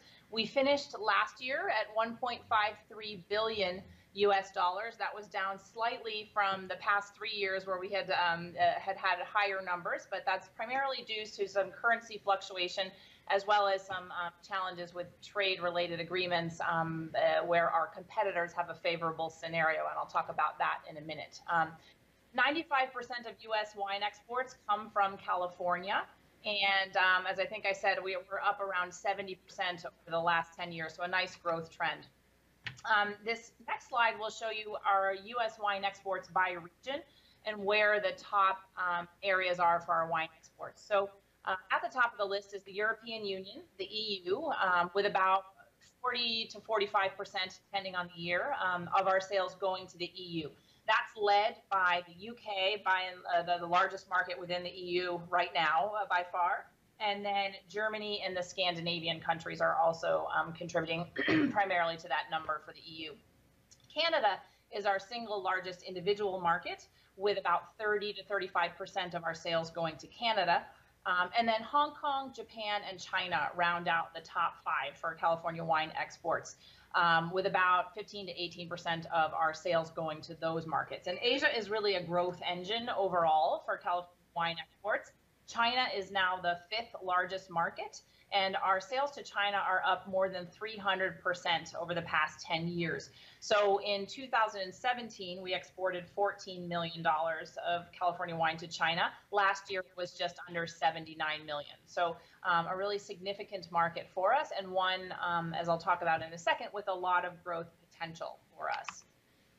This is the stats to China on I guess a 12-year trend now, but you see sort of starting in 2009 and 10, and certainly in the last 5 to 7 years, a real increase in our sales to China, and that's largely a result of the Wine Institute's program in China and the efforts of our member wineries who have been investing both time, energy, and money into the China market to help establish a stronghold for brand California wines. The great news there is that we really have started to see consumers in China connecting with California as a place, and also as a world-class wine-producing region. We work very closely with the Visit California team. Carolyn Batetta and her international team are doing an amazing program all over the world, of course, but certainly in mainland China. And we're able to work with them on that iconic aspirational messaging for California as a place. And then we can talk about our world-class wine producing region on top of their key messages. So it's a great partnership for us, and one that it has been very successful for us. As you may know, Chinese consumers, there's a strong emerging middle class in China, and Chinese consumers for the first time in the last 5 or so years are able to afford luxury goods and items like, whether they're sunglasses or purses or watches. Those are very aspirational things in China, and from the West in particular, and California wine fits very nicely into that, the consideration set for those folks who have disposable income and are of the emerging middle class. So that really has helped us build a very strong connection with California as a place with our wines, and helped us to be able to start to compete finally in that market. So that makes the bad news slide that I have on my screen now even more concerning. So this is the Wine Institute statement on the China tariff situation. And in a nutshell, what this means is that there's an additional 15% tariff that went into effect on April 2nd. What this does is takes the tariff that we did have up until that point was just under 50%, and now with the multiplier factor, it brings us up to 67.7, so just under 70% tax for U.S. wine going into China. By contrast, our wine-producing competitors like Chile and New Zealand go into China tariff-free, so they pay only the 27% tax. And Australian wine, starting in 2019, will have a similar scenario. So they'll be going in at 27%. We're now going in at 67%. So needless to say, this makes the playing field for California wine exports extremely unlevel. It's already challenging for us to compete on labor and land cost compared to these other wine producing regions. And so to add this additional disadvantage, is quite concerning for us. Anecdotally, we had a similar scenario back in 2009, I think it was, with Mexico, where there was a retaliatory trucking tariff that had nothing to do with wine.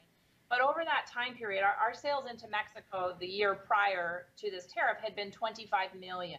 The following year, when the tariff was in effect, it went down to 10 million, and it took us 5 years to get back to that $25 million number. So in theory, that is what the scenario could look like in China, where we have just about $80 million of sales right now. So it's really it's unfortunate. It's something that's not directly related to wine, but is impacting us at a time of great growth when we're making great progress.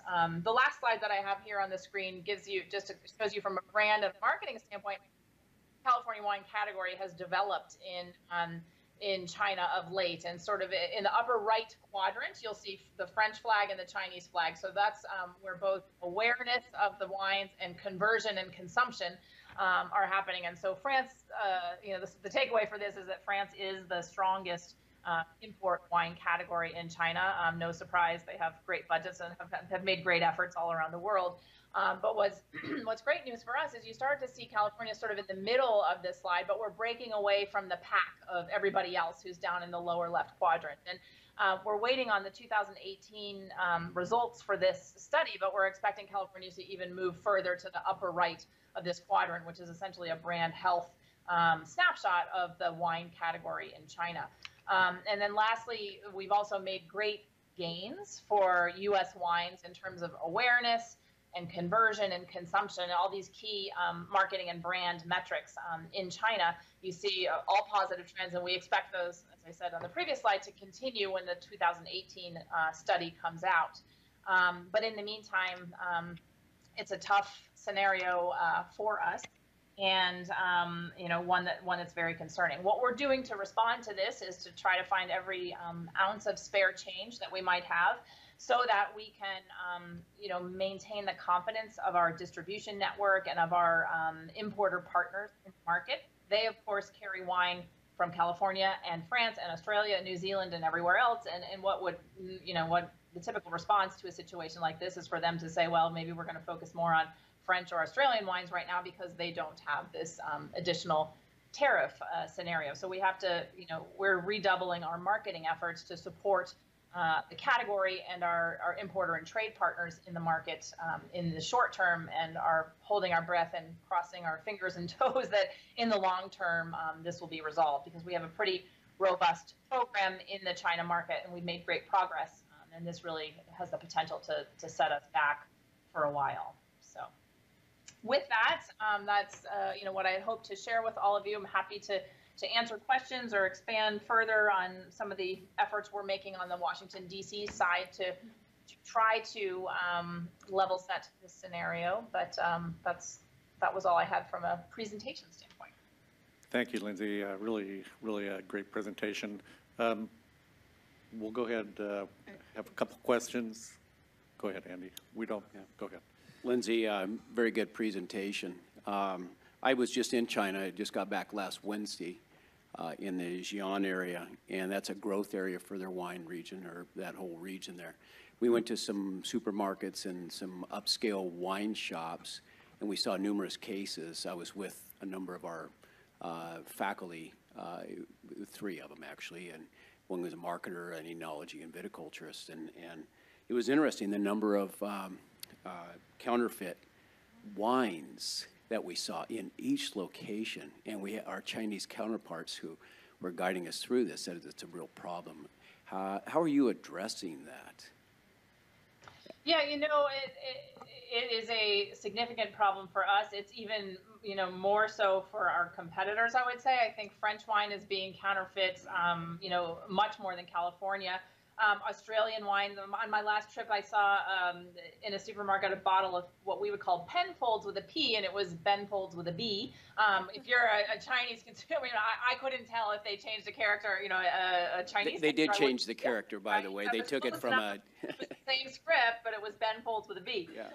And we've seen Carlo Rossi with, at the lower end of the California spectrum, Carlo Rossi with an L instead of because they pronounce the R as an L, so Carlo Lossi, as we would say. So anyway, it's sadly prevalent, and I think it's a little bit of a measure of success for us. The more that we are counterfeit, I think, is showing that California wine is even more desirable and a badge good in this scenario. So our DC team, is working with their counterparts on the Treasury side and on the State Department and other areas to make sure that wine is added to the list of products that are being counterfeit. And that we're addressing it. The reality is, when you have the Silicon Valley products and many other categories that are Hollywood, the entertainment industry, and movies, there's a long list of things that the current administration is hoping we can resolve, including wine, as a result of this tariff. But for the short term, we're just trying to sort of consolidate where this counterfeit is happening. And at the moment, it's not concerning enough, for again, the wineries see it as almost a positive thing that we know that it's happening to France and Australia, the category leaders. So when it's happening to us, we see it as a good thing. There are also, there's a lot of technology available now, for, at a bottle level where you can scan and track the bottle when it leaves California all the way across the ocean and through the distribution network anywhere in the world but in China. And so some of our more premium partners are starting to implement that technology. So it's sort of third-party tracking and verification. If wine ends up in an auction or a collector scenario, you certainly can validate and authenticate with these new, very non-intrusive technologies. It's just a scan either in the cork or in the label. That's invisible to most folks, but we can track that way.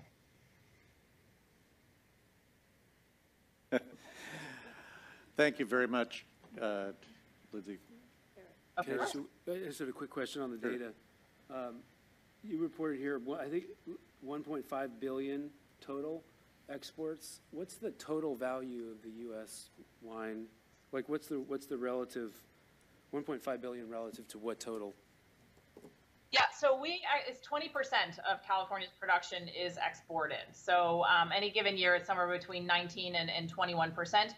The U.S. wine market has been growing for the last, I think, 23 consecutive years here. So the category at home has grown, and as you saw on my first slide, exports overall has grown.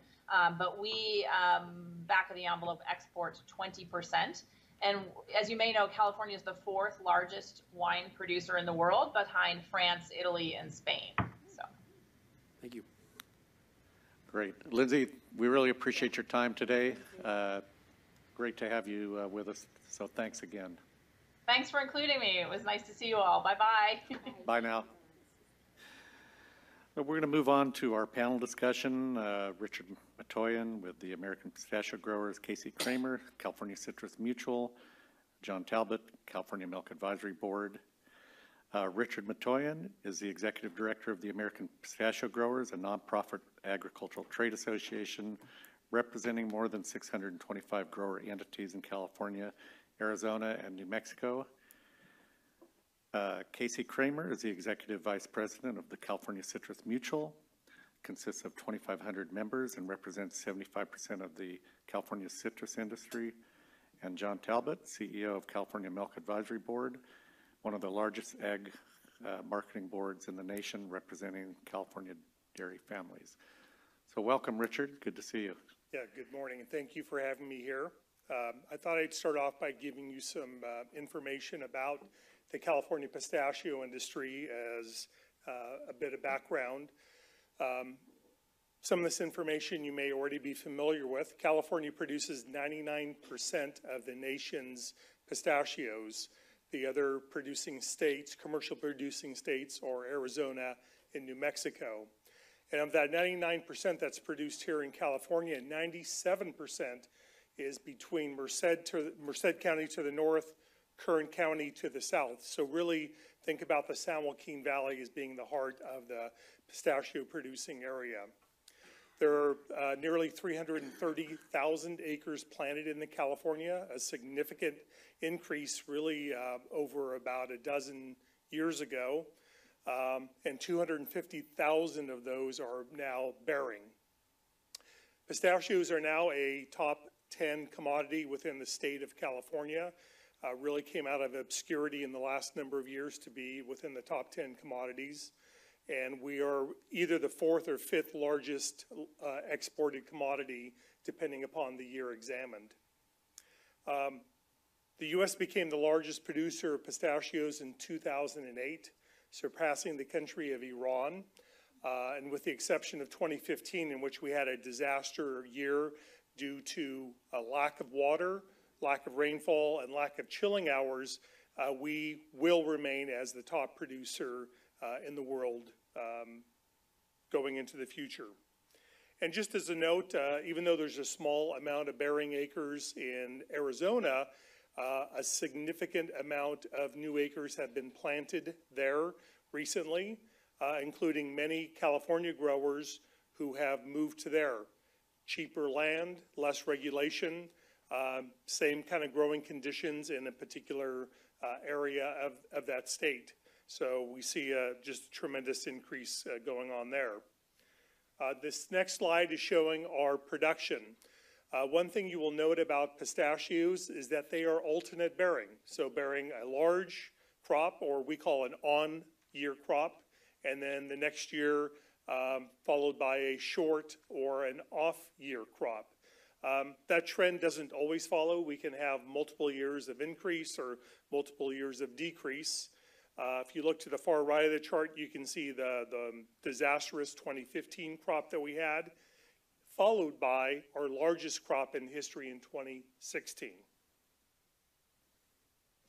This is really a chart is showing our entire history from about 1979 through to the present, and you can really see this rapid increase in production over the last dozen years as a result of the number of acres of pistachios planted in the state.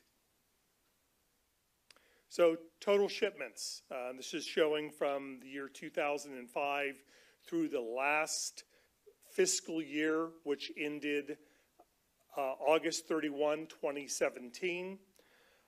So this is not showing current, but I can give you some current information. I wanted to show complete fiscal years.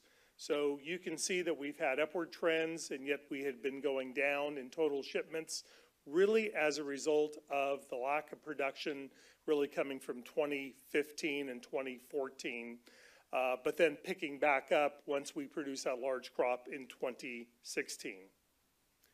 So when we break that down now by domestic shipments, our domestic market has been relatively stable, and with the large production that we had in 2016, prices really moderated. Consumers are really only willing to pay X amount per pound, and when they go over about $10 a pound, then we see a drop off. But we saw this increase in sales at the domestic level really as a result of the large crop and the moderating price. But exports are really where we see our bright future, and you can see similar to the domestic market, we were trending upward.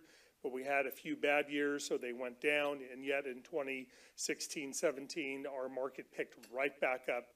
Not only picked up, but really doubled and almost tripled in size from the previous year as a result of moderating prices and a number of other factors. The food quality standards that we have here in the United States compared with our competitors, lack of competitors around the world being able to produce a crop, really allowed us to gain market share. So now let's look at specific export markets around the world. Western Europe has traditionally been our #1 export destination up until recently. So they've been a very stable market, seen some ups, seen some downs, but again have seen a positive trend in the last year. Look at this chart, Eastern Europe. And we were doing quite well in Eastern Europe, but all of a sudden, right around 2014, they dropped off. Why is that? Well, if you think about it, we had the sanctions imposed against Russia, and they in turn banned all agricultural products. So we saw a growing market there in Eastern Europe, and particularly Russia, that was lost as a result of those sanctions that were put into place that blocked all ag exports into Russia. However, we have other parts of the world, the Middle East and Africa, where we've seen some incredible increases. We went from about 10 million pounds to now 35 million pounds in the Middle East and Africa. So good opportunities in other parts of the world. But our shining star, I must say, is China and Hong Kong. If you look to the far left of the chart, where we were shipping somewhere around 3 to 5 million pounds per year, yet in this last year we shipped over 220 million pounds to China and Hong Kong. They are taking up now 55% of all of our pistachio exports. 55% are going to China and Hong Kong. And just a few years ago, we would say 25% were going to China and Hong Kong of our exports. Now it's 55%. So they are a significant marketplace. And we all know why that is. They have a growing middle class with more disposable income. Pistachios are a good source of plant-based proteins, and people are trending away from animal-based proteins to plant-based proteins. So tree nuts in general and pistachios do well in that category with having a good amount of plant-based proteins. Our pistachio bearing acres, current in green and expected in the maroon color. So you can see that we have more acres that are coming into production, which will then translate in the blue to even larger and larger crops. So we need each and every marketplace that we can garner to be able to market our pistachios. I have a very short video that I was going to show you, but before I do, I was going to give you some more information about the situation in China, because that's what we're here to talk about.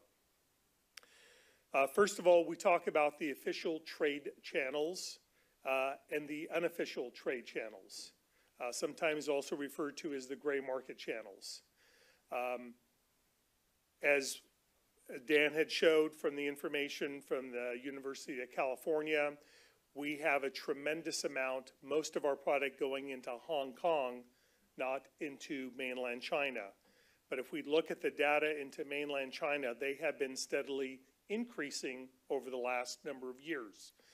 Shipments that have gone into Shanghai, Guangzhou, and Beijing in particular. But Hong Kong has been our destination spot. Some of that product can go unofficially into China, but we know, talking with our traders, that much of it goes to other parts of the world, mostly other parts of Southeast Asia, and even occasionally we will find product that was sold into China, into Hong Kong, finding its way, competing with us in Western Europe. So it's interesting how these trade channels work. The reports that we have received from our traders indicate that about 2 weeks ago, some ports were implementing the tariff, other ports were not implementing the tariff, and yet other ports were quarantining or holding the product at port, not knowing exactly what to do. And I think that would be a typical situation that you would find when you're implementing something new and the word is now filtering down to the local levels on exactly what is going to be done.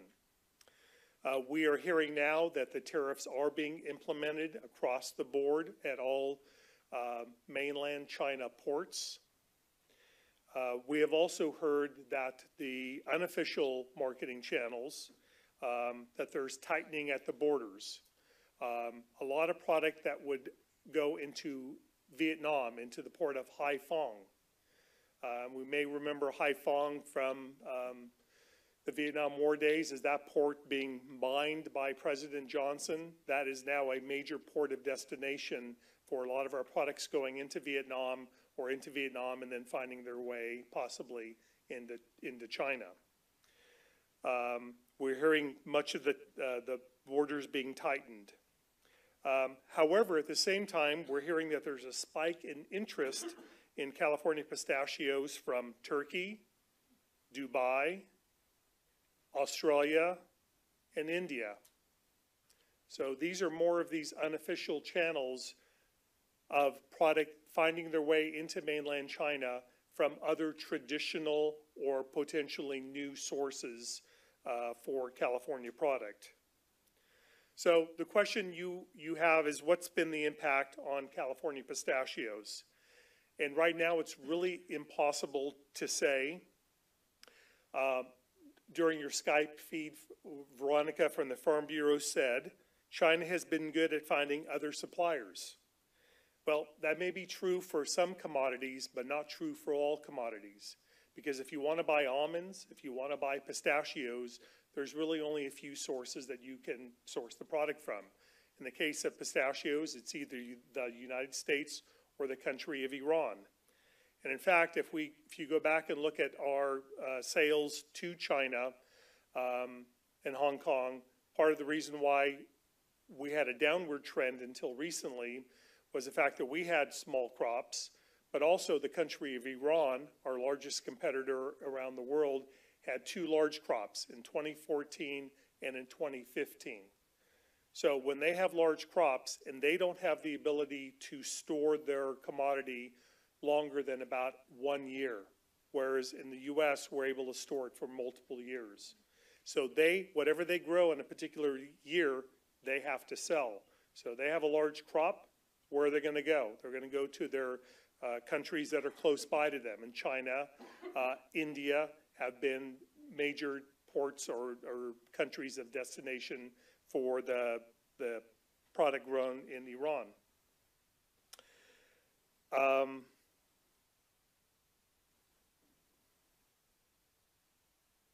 So short term, we don't see much going on besides the confusion in implementing the new tariffs. But long term, it potentially could be an issue if this lingers on. And a lot does have to do with what is going to be produced in the country of Iran. We estimate that we're going to have an on year or a large crop this year. So we'll have plenty of product to sell. Iran apparently had a freeze in many of their major regions. So we anticipate that they are going to have a very short crop.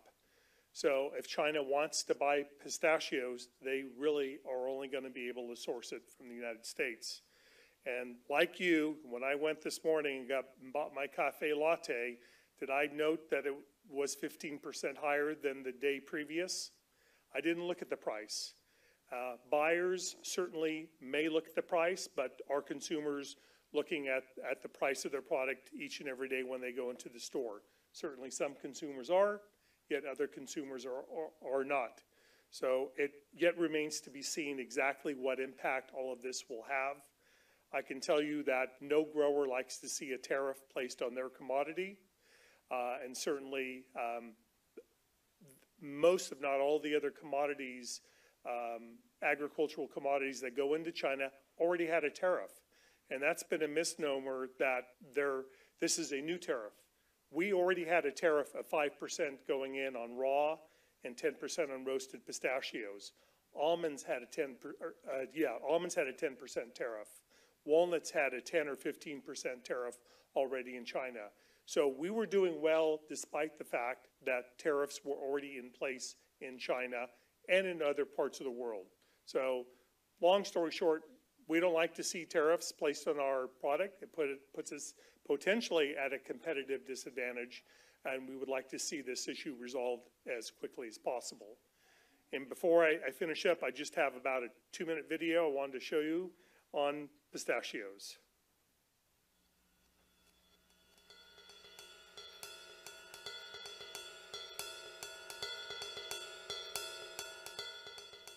In 1930, William Whitehouse brought pistachio seeds from Persia to the ideal growing conditions in California. This was the beginning of the ethereal delicacy that would eventually become the nut that is #1 for its flavor, the American pistachio. Mr. Whitehouse sparked a research revolution with this little nut, whose culinary tradition dates back millennia, resulting in an improved pistachio with surprising health benefits.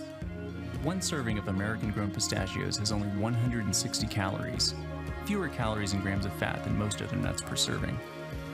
Only almonds contain the same amount of protein per serving, but because pistachios are lower in fat, you get 49 nuts per serving, extending your pleasure. One serving has as much potassium as a half of a large banana, and more fiber than half a cup of broccoli. The combination of protein and fiber makes the American-grown pistachio not only a healthy choice, but also filling. In addition to containing essential vitamins and minerals, monounsaturated and polyunsaturated fatty acids, these nuts are delicious. Since 2008, the United States has surged as a market leader for pistachios worldwide, and American pistachios are regarded to be of the highest quality. American-grown pistachios are harvested mechanically, and to ensure they are safe, never touch the ground in the process. And because American orchards employ the most modern technologies in cultivation and are grown in ideal conditions, they yield a high percentage of naturally ripened, naturally opened nuts bursting with flavor.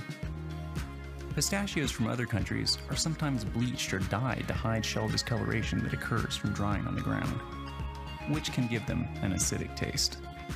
In contrast, American pistachios have a buttery, sweet taste and naturally tanned shell. The pistachio is a drupe, that is, a stone fruit, and like other drupes, they're more flavorful when they're allowed to ripen perfectly on the tree. The pistachio shell forms first, then fills with the nut meat inside. When the nut exceeds the size of the shell, it is ripe and will naturally split the shell open. This is the peak of its flavor. Shelled as snacks, roasted, crushed, ground into paste, for savory foods, confections, and baked goods, or sweet desserts. American pistachios bring a pleasing and unique color, texture, and flavor to any part of the meal. A wholesome ingredient in foods sweet or savory, grown with the highest standards of quality in the American West. American-grown pistachios, amazing flavor and powerful nutrition in every shell. And now that I've made you hungry, I did bring some pistachios for the board to sample. Josh is keeping him back until lunchtime. we didn't want to dirty up the tables. So with that, I just want to thank you for your time, and I appreciate all the effort that you put on behalf of California agriculture. Thank you, Richard. I appreciate your presentation and having you up here. We're going to wait till we finish up, and then we'll have questions, if you don't mind, Nancy. Thank you. Go ahead, Casey. Good morning, Mr. President, members of the board, Secretary Ross, Casey Creamer, California Citrus Mutual. I'm going to start off with just a couple of numbers, but get a little bit more of substance of how California Citrus Mutual is addressing the Chinese trade issue that we have before us right now. So like President Cameron said earlier, it's California Citrus Mutuals. There's about 270,000 acres in California of fresh citrus. It is I don't know if you said this, Joel, we'll have to repeat this all the time, but it's a $3.4 billion industry here in California. So very significant crop here in California. We represent on the economic, regulatory, and political issues that affect citrus growers the most. We also do get into trade as well, but we are not a marketing organization like some of the organizations that present a lot better charts and numbers before you here this morning.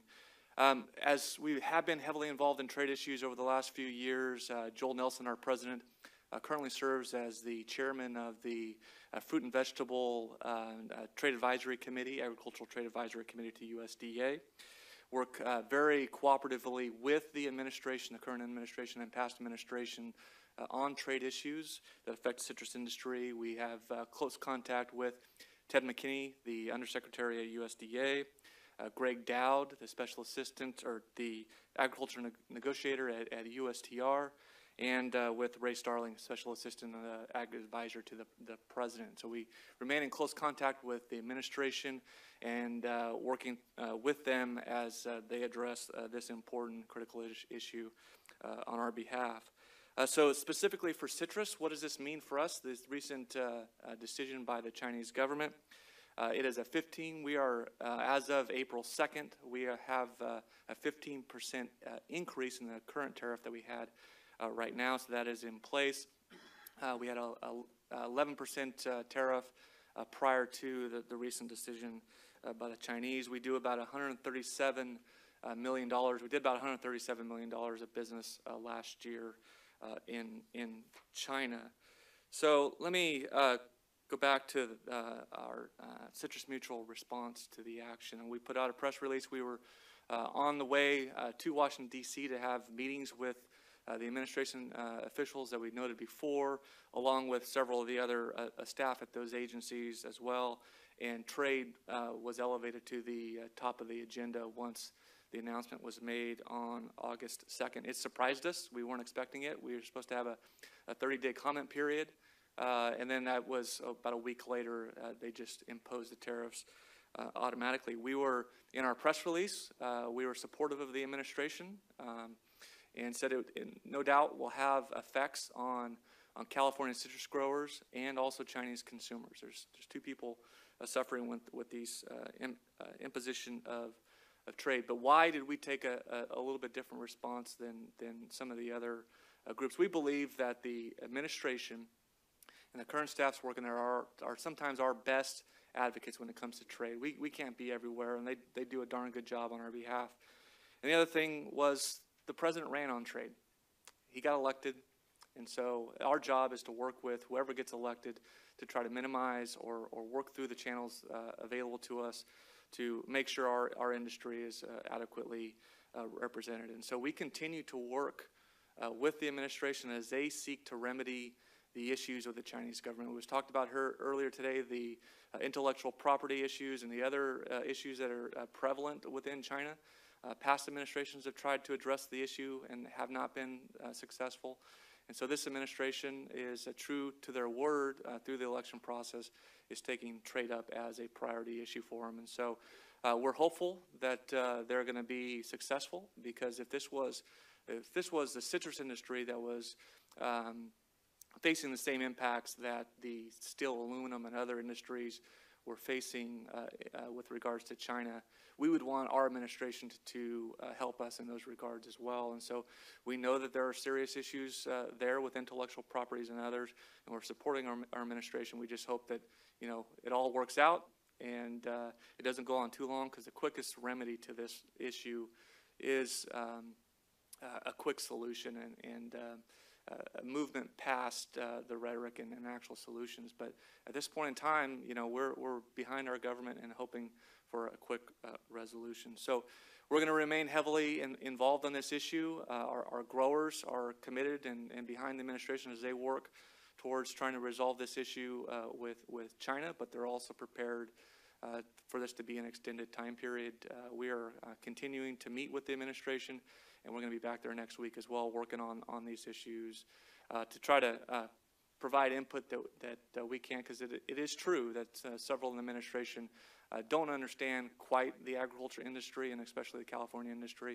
And so that's our job as advocates for California agriculture, to make them aware of those issues. So as they go and work with the Chinese government and others to remedy this situation, that they have the best information possible. So that's our role and how we're responding to this particular issue. And thank you for the time and opportunity to be here today, and we'll be glad to answer any questions you may have at the conclusion of the panel. Thank you very much. Thank you, Casey. John? Good morning, everyone. Great to be here. I'm going to have a slightly different take on this topic. given that so far at least we have not hit the China retaliation tariff list. But that does not mean that we don't have our issues with China. In fact, we have significant market access issues that have been plaguing the California dairy industry for quite some time. So just to jump into this, I wanted to give you a very brief overview of the California dairy industry and where our milk goes. We produce here about 40 billion pounds of milk. That has a direct economic impact to the state of California of about $21 billion.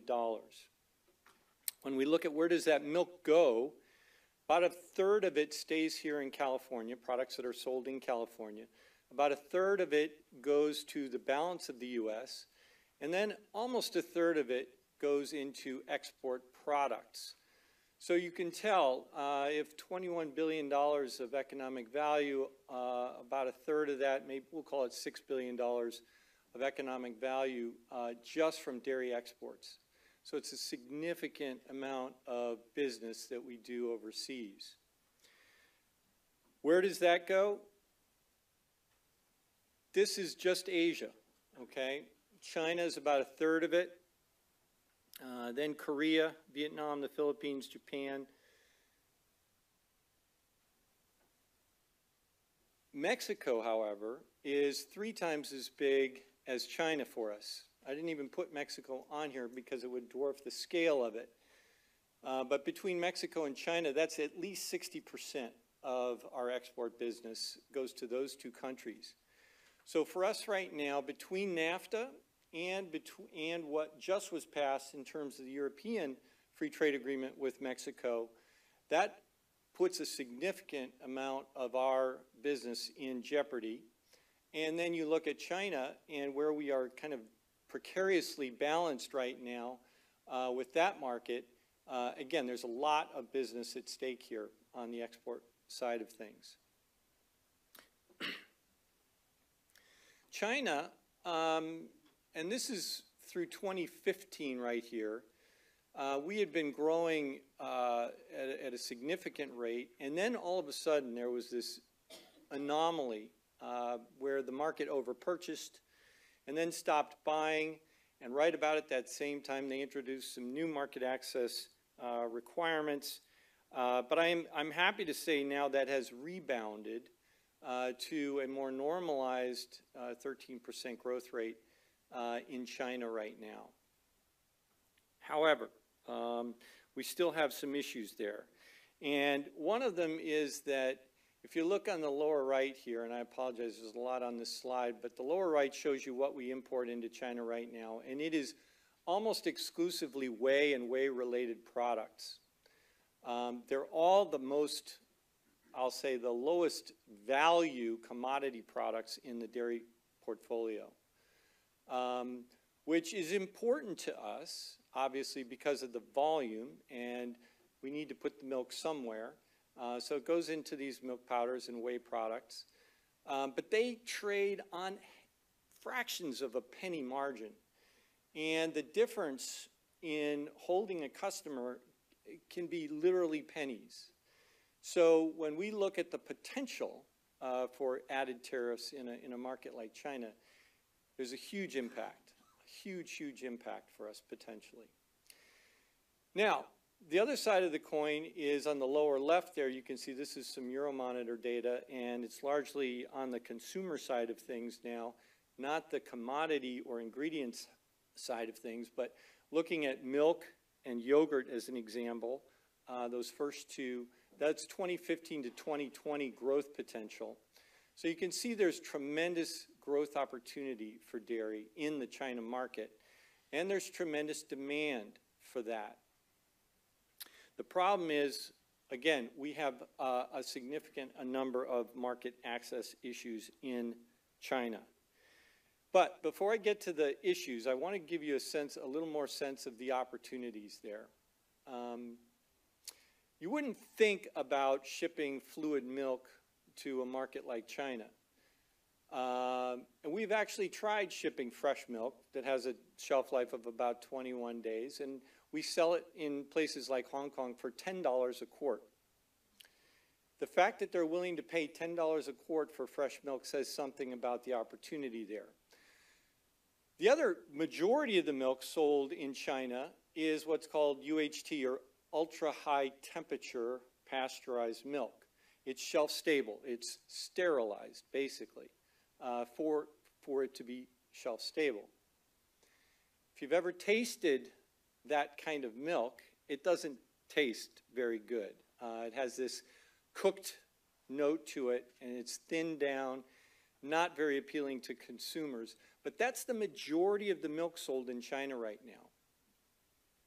We've been experimenting in the middle of that range with a product called ESL milk, which is extended shelf life milk, which is pasteurized at a higher temperature than normal traditional fresh milk, but it gives it about an 80 to 90 day shelf life. So it gives us the ability to now ship that to many of these markets in Asia. And we're doing extremely well with that in Taiwan, Hong Kong, Thailand, the Philippines, where we're selling, a wonderful amount of milk, and it's growing like crazy right now. I'd say we have probably 10x that opportunity in China alone.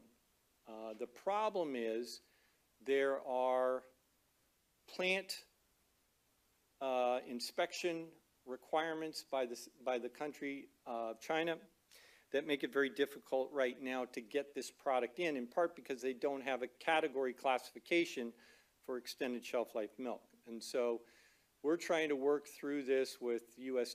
Dairy Export Council and trying to find a way that we can get this product approved for China, because we think there's just tremendous potential there.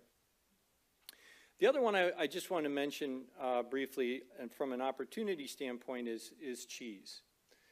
When you look at the highest per capita consumption markets in terms of cheese, Denmark is the highest. France is the one you automatically think about, upwards of 60 pounds per person per year. The U.S. is about 36 pounds per person per year. Then you look at our key export markets, Mexico, Korea, Japan, fractions of that, ranging from 5 to 8 pounds of cheese per person per year. China is about 3 ounces per person per year. The upside potential here, needless to say, is extremely high. And the problem, though, is that we can't get processors approved to sell their products in this country. So a little more about that process. In China, you have to be on the list, and this list is published by the CNCA, which is China's version of our FDA. They maintain, again, it's a list of certified plants, dairy plants, that are approved for import. It is a highly complex process with different requirements for every single dairy category. I asked one of my people to just give me a summary of what that process looks like. They gave me an 8-page summary of what the process is involved with trying to get plants certified to sell product into China. It's just crazy, and it's mind-numbing. And we have not had a single processor added to this list since 2014. Significantly, obviously, limiting our ability to sell product in that market. And the irony is, China just reduced their tariff on cheese in last December from 12% to 8%. So we have an added advantage now financially, but we can't get our processors into the market. The final irony is that China doesn't consider ice cream a dairy product, which is a good thing because it doesn't get any of these restrictions.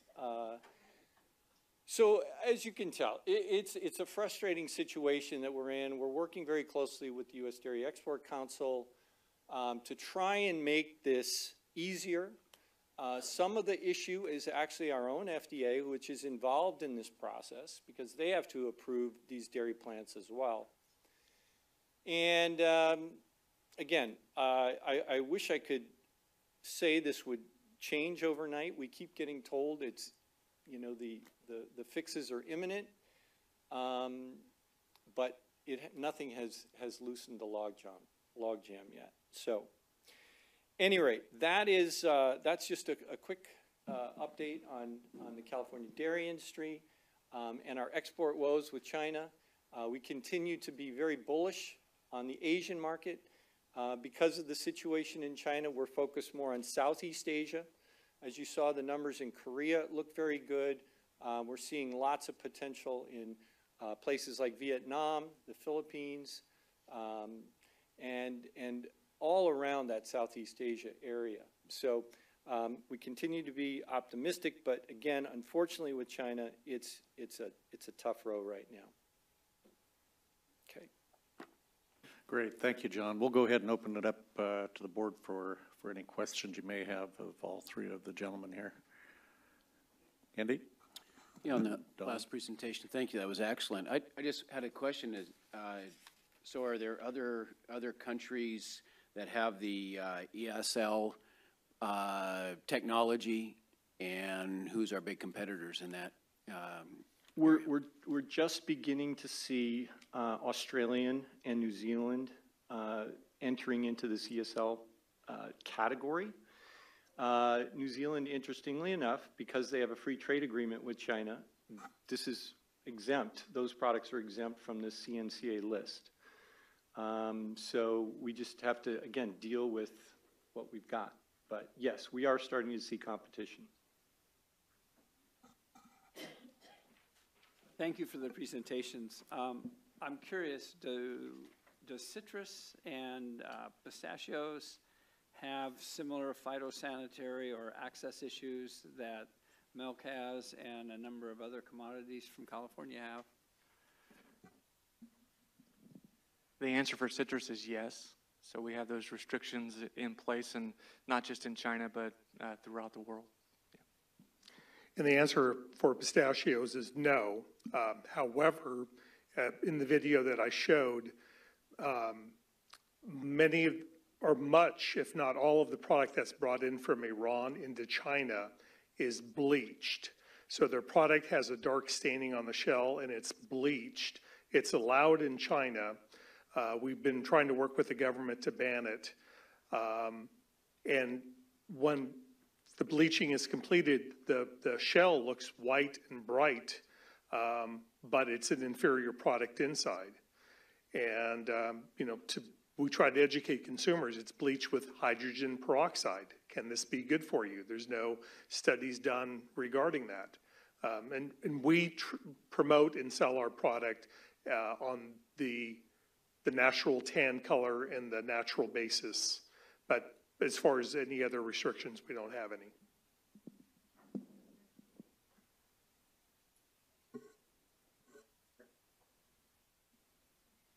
Does ESL have a good taste? Yes. It actually tastes much closer to fresh milk than to the ultra-high pasteurized temperature milk. We haven't done any official taste tests, but we're actually considering doing that in a couple of these Asian markets. Because if you were just sit down and just compare them, it's a far cry, much better than the traditional milk that's sold in many of these places. And again, because a lot of these countries don't have their own adequate domestic production, they rely on these shelf-stable milks that come in. Many of them come from Europe, actually, and they don't have to worry about, you know, cold storage. They don't have to worry about shipment dates. So there's a lot of advantages to that kind of milk, but the disadvantage is a clear taste disadvantage. John? Thank you. And is ice cream a factor in export? It is becoming more and more of a popular product. And again, the limitation has historically been the cold chain. There hasn't been adequate cold storage throughout the distribution network and getting it to supermarkets and keeping it cold. That is improving constantly on a day-to-day basis. We just did an ice cream event in the Philippines, okay? 4 degrees off the equator, and believe me, ice cream is a very popular thing there. But again, now that they have the capability of shipping it and storing it, we're starting to see a much greater interest in the product in terms of sales. Maybe they'd like pistachio ice cream. Yeah, absolutely. Don? It is kind of a follow-up. Can I ask a quick follow-up? This is regarding dairy and milk, and it's extremely fascinating, the information you share. I'm curious, however, from a cultural standpoint, and it's interesting that you mentioned the Philippines and just the ESL and the opportunity, I noticed the word, and the potential. Is there really a market for this there? And again, for culturally speaking, dairy is not typically a high-consuming product. No, in fact, in many, particularly in the Asian countries, dairy was not existent 50 years ago. They didn't know what milk was, or cheese, or ice cream. And so this is all very new from a cultural standpoint, but as has been said by many of the speakers today, as these markets mature and they become more westernized in their interests and in their dietary habits and in their food interests, they are coming around to a lot of these products. And for dairy, the big precipitate for growth for us has been pizza. No surprise. And the amount of cheese that goes into a lot of these markets on pizza is extraordinary. And what we're finding is that as they like the taste of cheese on pizza, they're starting to look for it in other places and use it on other things. And one of the key success markets for us is Korea. Korea, 50% of their imports are actually cheese. It's the largest in Asia by far, by far. And I asked somebody from Korea, why is cheese so popular in Korea? Well, he said to me, he said, because Koreans are starting to use cheese on their traditional local cuisine. So you'll get people using mozzarella cheese on their noodle soup. And all of a sudden, again, it just catches on fire. And it goes from one thing to the next. And all of a sudden, people love these products. Thank you. I had a quick pistachio question and then a quick citrus question. On pistachios, 2015 was a really bad year. What happened there, and what are the trends? It seems like chilling hours is one of the problems. And yeah. Where do you see that going? So pistachios, like many other tree fruits, like stone fruit, cherries, peaches, plums, nectarines, require a certain amount of cold weather during the wintertime. We call it dormant rest. We require about 800 hours below 45 degrees. So in years in which we don't get chill during the winter, in our orchards we have both male and female trees. So unlike, let's say, almonds, where you have the male and female parts within the flower and you have a bee that pollinizes that flower into a nut, we have a male tree that produces pollen, the female tree that produces the nuts, and it's receptive to the pollen at a particular time of year. And so when the male and female trees don't get enough dormant rest, enough chilling, they push out or grow at different rates. And so when the female trees are ready for the pollen is already exhausted off the male trees. So low chill hours are an issue. On top of that, in 2015, the 2014 winter, we had low rain, so low water availability. So even though we consider ourselves a drought-tolerant plant, we still require, at least a couple acre-feet of water, and that's all that some orchards got, where 3.5 is what's recommended by the University of California in order to produce a normal-sized crop. Are there any technology remedies for that timing problem, or you just have to live with it? There's been some experimentation with certain types of dormant oils Some people have experimented with applying clay, like they do on walnuts and cherries, and they do that on pistachios, but they do it during the dormant season to keep the limbs cooler. So there's been all types of experimentation going on, including developing new varieties that may not require as much chill. Great, thanks. So quick question on citrus. I didn't get a clear sense of how important the China market was for California citrus. Can you just give me a sense of, is this an important market? It is an important market. It's not our largest market, and so it's down there. I think there's several countries above China as far as who we export. We do use a lot of it domestically as well, and so it's not a major market for us. But if you're shipping product over there, it is an important market. So so what's the current tariff situation? Is it? Did you say 15%? Yeah, was that well, in place we had a 11% tariff, and we just got another 15% on it, so it's about 26% currently. And that's just in this last little trade, right? kerfuffle. On April 2nd. Okay. Thanks. Richard, I had a quick question for you. When you look at your production coming here in California on pistachios, what's happening in Iran as far as their production? Are they decreasing or increasing? And then I know it's an alternate bearing year. Are they on the same year that we are as far as the schedule goes? Yeah, to your first question, we estimate that Iran is losing about 20,000 hectares or 40,000 acres per year to what we term desertification. So they have some of the same situations that we have on the west side of the San Joaquin Valley. Little or no water or salty water. In fact, some of the research that we've seen shows that they're irrigating their trees with water that is as salty as the ocean. And you could just see over a number of years the trees declining and eventually dying. They are now producing in some other areas, but they don't have the water supply that they need to be able to grow the trees.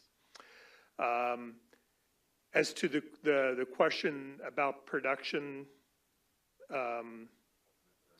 yeah, so the alternate bearing with Iran, at one point we were both having our on years and our off years on the same cycle, and because we had our issue in 2015, we went off to a different cycle than them, and so now we're alternating, which is good overall for worldwide production.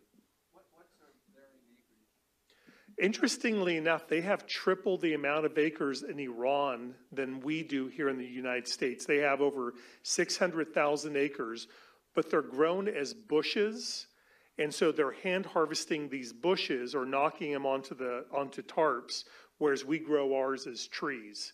Some of their new orchards are being transitioned over to a tree with more mechanical harvesting, but they're still traditionally growing them as bushes. Don, one last question. One last question. We're getting into our short lunch period.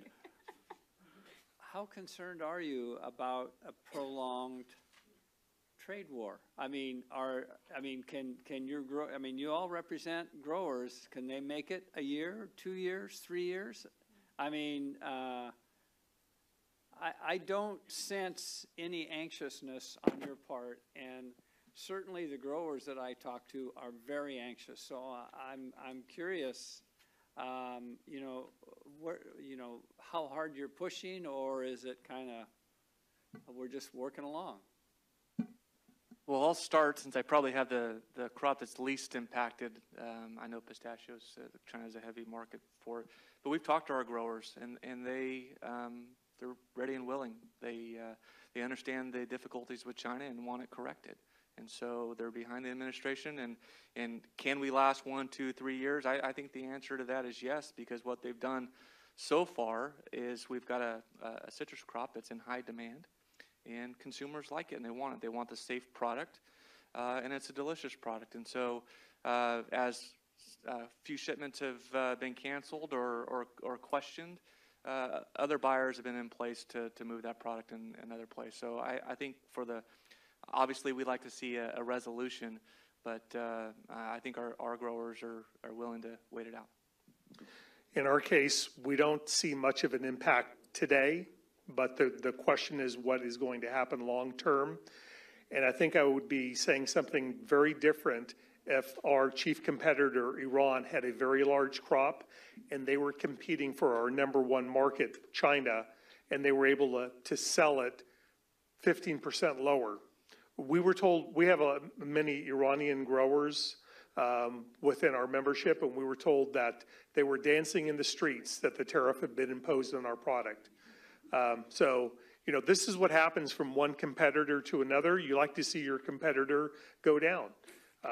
So, again, we'd be saying a very different story if we had more competition via more production from the country of Iran, but today we don't see it. Just a quick note on dairy. It's already happening, to your question, and it's not even because of these tariffs. We've lost 2 billion pounds of milk in since 2014.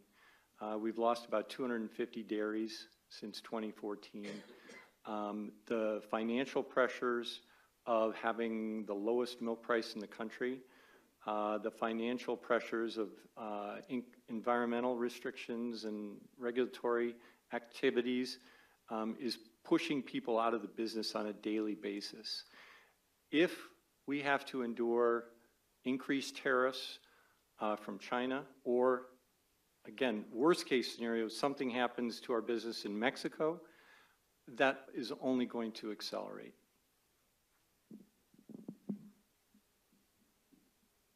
I'd like to thank all of you. We really appreciated having you here today, and I'm sure we'll see you again. So we're going to go ahead and grab lunch. We're supposed to start up in about 10 minutes, so